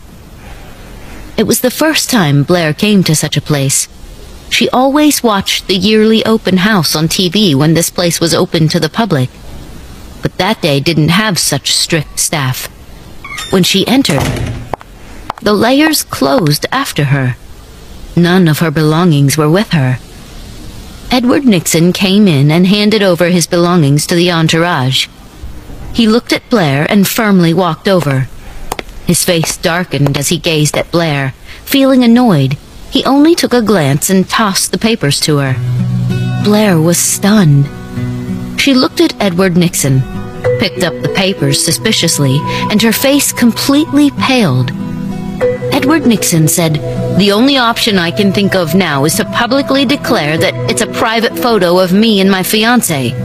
I must claim that this is only part of my everyday private life. It has nothing to do with the outside world." Blair shivered. "The image of me is not clear. It shouldn't be a problem, right? I will not rule out the possibility that they may have clearer pictures of us, so you must comply with all the conditions of the Glazed Tile Palace." "What?" Blair looked at him in astonishment. "What do you mean?" "It means that from now on, you will be my fiancé." Blair was entirely stunned. How could she become his fiancé? "But there are no buts. This matter is all because of you, and now you must take responsibility for it. This is the consequence. I asked you to come here not for a discussion, but to inform you that you'll be my fiancé from now on. Although you temporarily won't be exposed, you must still be prepared for when that happens one day. Or if we need to take this to the next level, I'll inform you again." "What?" Blair looked at Edward Nixon in shock. "You're asking me to pretend to be with you? On what basis?" Edward Nixon stepped closer to Blair, looked at her face, and said quietly, "Otherwise, I will throw you and your family to rot in prison on the basis that you are a suspected spy that can undermine national security." This is an abuse of authority." "Whatever floats your boat." "Fine. This is because you are Rachel's agent. That's why I never got rid of you immediately. Otherwise, you wouldn't have the right to be here and talk to me right now." Blair looked at Edward Nixon and couldn't control her anger. "I think that you haven't gotten rid of me because you're still going to use me. This is my right to stand here." Edward Nixon's eyes narrowed. Those menacing eyes looked murderous. Looking at this darling woman in front of him, his fiery gaze almost seemed to drown her. However, Blair didn't care at all. She was either going to live or die on this boat. She was going to die sooner or later, but she didn't know if she would be tossed away after being used or when she would be killed because of all these complicated relations. Now there was only one path for her. Why should she still fear anything? Blair said, "What other requests do you have? List them all out now and stop beating around the bush. Everything is fake anyway, and I can't outplay you. Politicians. I can't outplay the mighty Mr. President, so I won't have any tricks up my sleeves. Just be frank with me. Let's not waste time by beating around the bush." Edward Nixon heard this and looked deeply into her eyes. "You better think this way." "What do you expect? You are too strong. What else can I think of?" Blair asked. Edward Nixon stared at her plainly. After some time, he then said, "Good. You better remember your words today. I'm not hiding anything from you. From now on, you are my fiancé, and I don't need you to change anything. Just be yourself. I only need you to remember not to try to run away. Otherwise, you will regret every decision you make." "Don't worry. I won't." Edward Nixon indeed didn't need her to do anything else. Anyway, a commoner wife would be beneficial to his image, just as Aaron said. There had been speculations about him, and his family was urging him to get married. He could only choose her as his fiancée at this time. Their opponent was too discreet, and no matter how smart the Nixon family was, they would never know what other information was in their opponent's hands. Edward Nixon said, "Come on, I'll send you back." "No need. I can go back myself," she said, and turned to walk out. But Edward Nixon caught up to her. "I need to assess your family situation, too." Blair looked up suspiciously. He said, "Let's go." Blair watched as he strode out, and she could only follow him. Sitting in the presidential car, Blair looked at the guards outside and took a deep breath. The highly respected and adored Mr. President was sitting just inches away from her. She silently sighed, thinking that this was all too surprising. It was so surprising that there was no way for her to figure out what to do. Blair's family situation was not good. The money she worked and saved so hard for were already squandered by her gambling father. Now her family had nothing, and she had a younger brother who was still in school. Edward Nixon looked at the road outside as they drove along the alley. There were potholes on the surface, and the ghetto within the city looked particularly dirty. Edward Nixon looked outside. People from the presidential palace already had their cameras prepared. In tomorrow's papers, there were going to be reports that showed him sending his fiancée home. Blair, naturally, didn't know about all this. He looked at the woman beside him. He didn't plan to marry for the time being, but now, he suddenly had a fiancée. Very soon, they reached her house. Blair said, "Thanks for sending me back." Looking at this dilapidated place, she asked, "So, Mr. President has probably never been to such a shabby place. If you regret having me comply with you, remember to tell me earlier." Edward Nixon's eyes swept across the dirty little alley outside and remained silent. Blair also didn't say more. She closed the car door, looked back at the president's huge entourage, and walked in. "Hey, sis!" Blair heard her brother's call. She turned around and smiled at the teenage boy approaching her. She looked at her brother and smiled dotingly. "You just ended class?" "Yes, the remedial teacher let us off late today." "Right. Who were those people?" Her brother looked outside with his tender face and asked. Blair watched the line of cars slowly moving away. "Oh, it's nothing. They sent me home." "Really? They look very formidable." Blair laughed and put an arm around her brother's neck. "Come on, let's go in." Episode 345. Mr. President actually has a fiancée. In the car, Edward Nixon only looked out from behind. Blair went into the dilapidated lift with her brother. At the front, the chauffeur asked, "Mr. President, do you want to go back now?" "Yeah, let's go." He turned back, took one long look, and quietly answered. The next day, when Blair was still at the company, she heard someone in the office say, "Oh my, that's impossible. The president announced that he has a fiancée." "Oh, my heart is broken. When did Mr. President find a fiancée? How come I never knew about it?" "Didn't you see Mr. President's bedroom photo that went viral online?" Mr. President then announced at the Glazed Tile Palace that he indeed has his own private life. He met his fiancée a year ago and recently succeeded in proposing to her. He also hoped that those secretly taking photos of him would leave him alone when it comes to his personal life, especially when it concerns an innocent lady's privacy. He asked the people to be magnanimous, as the other party was a normal girl with no special background. Thus, she has her own normal life, and he hoped that she wouldn't be disturbed. Netizens immediately condemned the paparazzi. They believed that the president was also human, and he was of age. There was nothing wrong with him being with his fiancée. A part of the community also began to focus on the fact that the president actually had a fiancée, and even admitted to it. Some people also pinned their speculations on that person, wondering which family's daughter was so lucky since she was a commoner at that. This kind of scenario really made them think of Princess Diana's commoner story. It made them so hopeful. Blair looked at the news and laughed speechlessly. These people really thought that the Cinderella story was true? But unfortunately, this Cinderella that was her was created by others. She sighed, took her notebook and laptop, and received a call. Miss Blair, I am Linda. I'm the head secretary of Mr. President. If you have any problems in the future, please call me. If Mr. President needs anything, I will also be informing you. Oh, thanks for the trouble, she replied. No need to be courteous, Miss Blair. You're the future headmistress of Glazed Tile Palace. I am the one serving you. Those words made her want to laugh.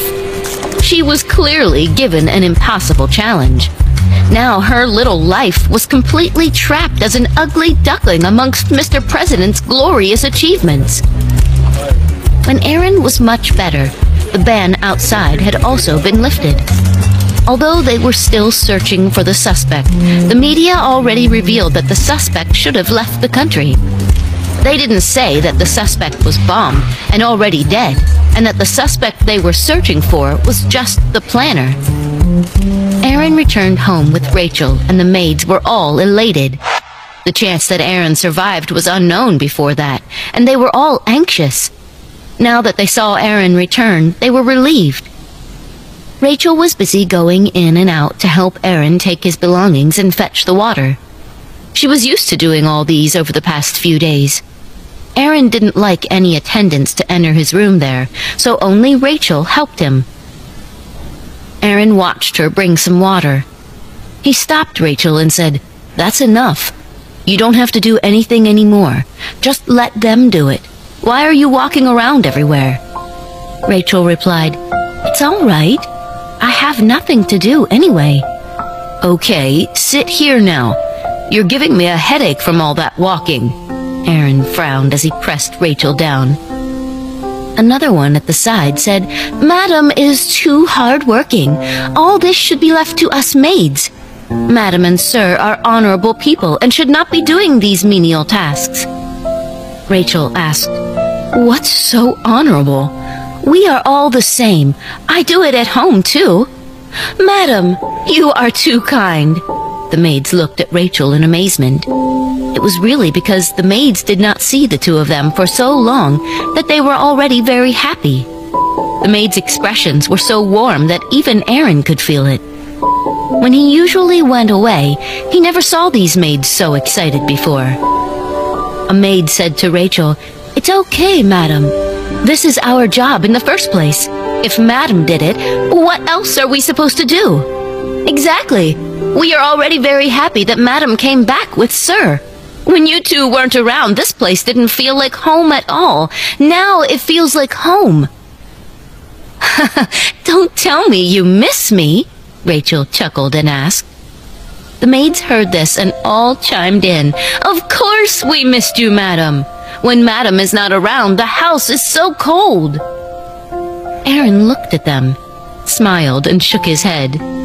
He pulled Rachel to him and said, "All right, let them do their job while you sit here obediently." Rachel could only watch the maids clean up the place. She leaned there and looked at Aaron, who was lying on the bed. Actually, although it was good to stay at the sanitarium, it always somehow felt depressing. Now that they were back home, their moods were much better. Thus, Rachel also smiled happily as she watched the maids tidy the room speedily. She felt very comfortable at that moment. Most importantly, Aaron held her hand from time to time, touching and caressing her. She looked at Aaron, who was reading some documents, and felt that his expression looked pleasant. It felt different, as if she could look at him forever and still not get enough of him. Aaron looked at the documents and then at the maids. At that moment, he also couldn't imagine how this house would be like without Rachel. but he was sure of one thing. These maids wouldn't have missed him in the past. Looking at the maids leave, Aaron said, "Look at you still saying that you're useless. You've captured every person's heart in this house." Rachel asked speechlessly, "How can that be? They usually wouldn't miss me." "That's because you're too strict.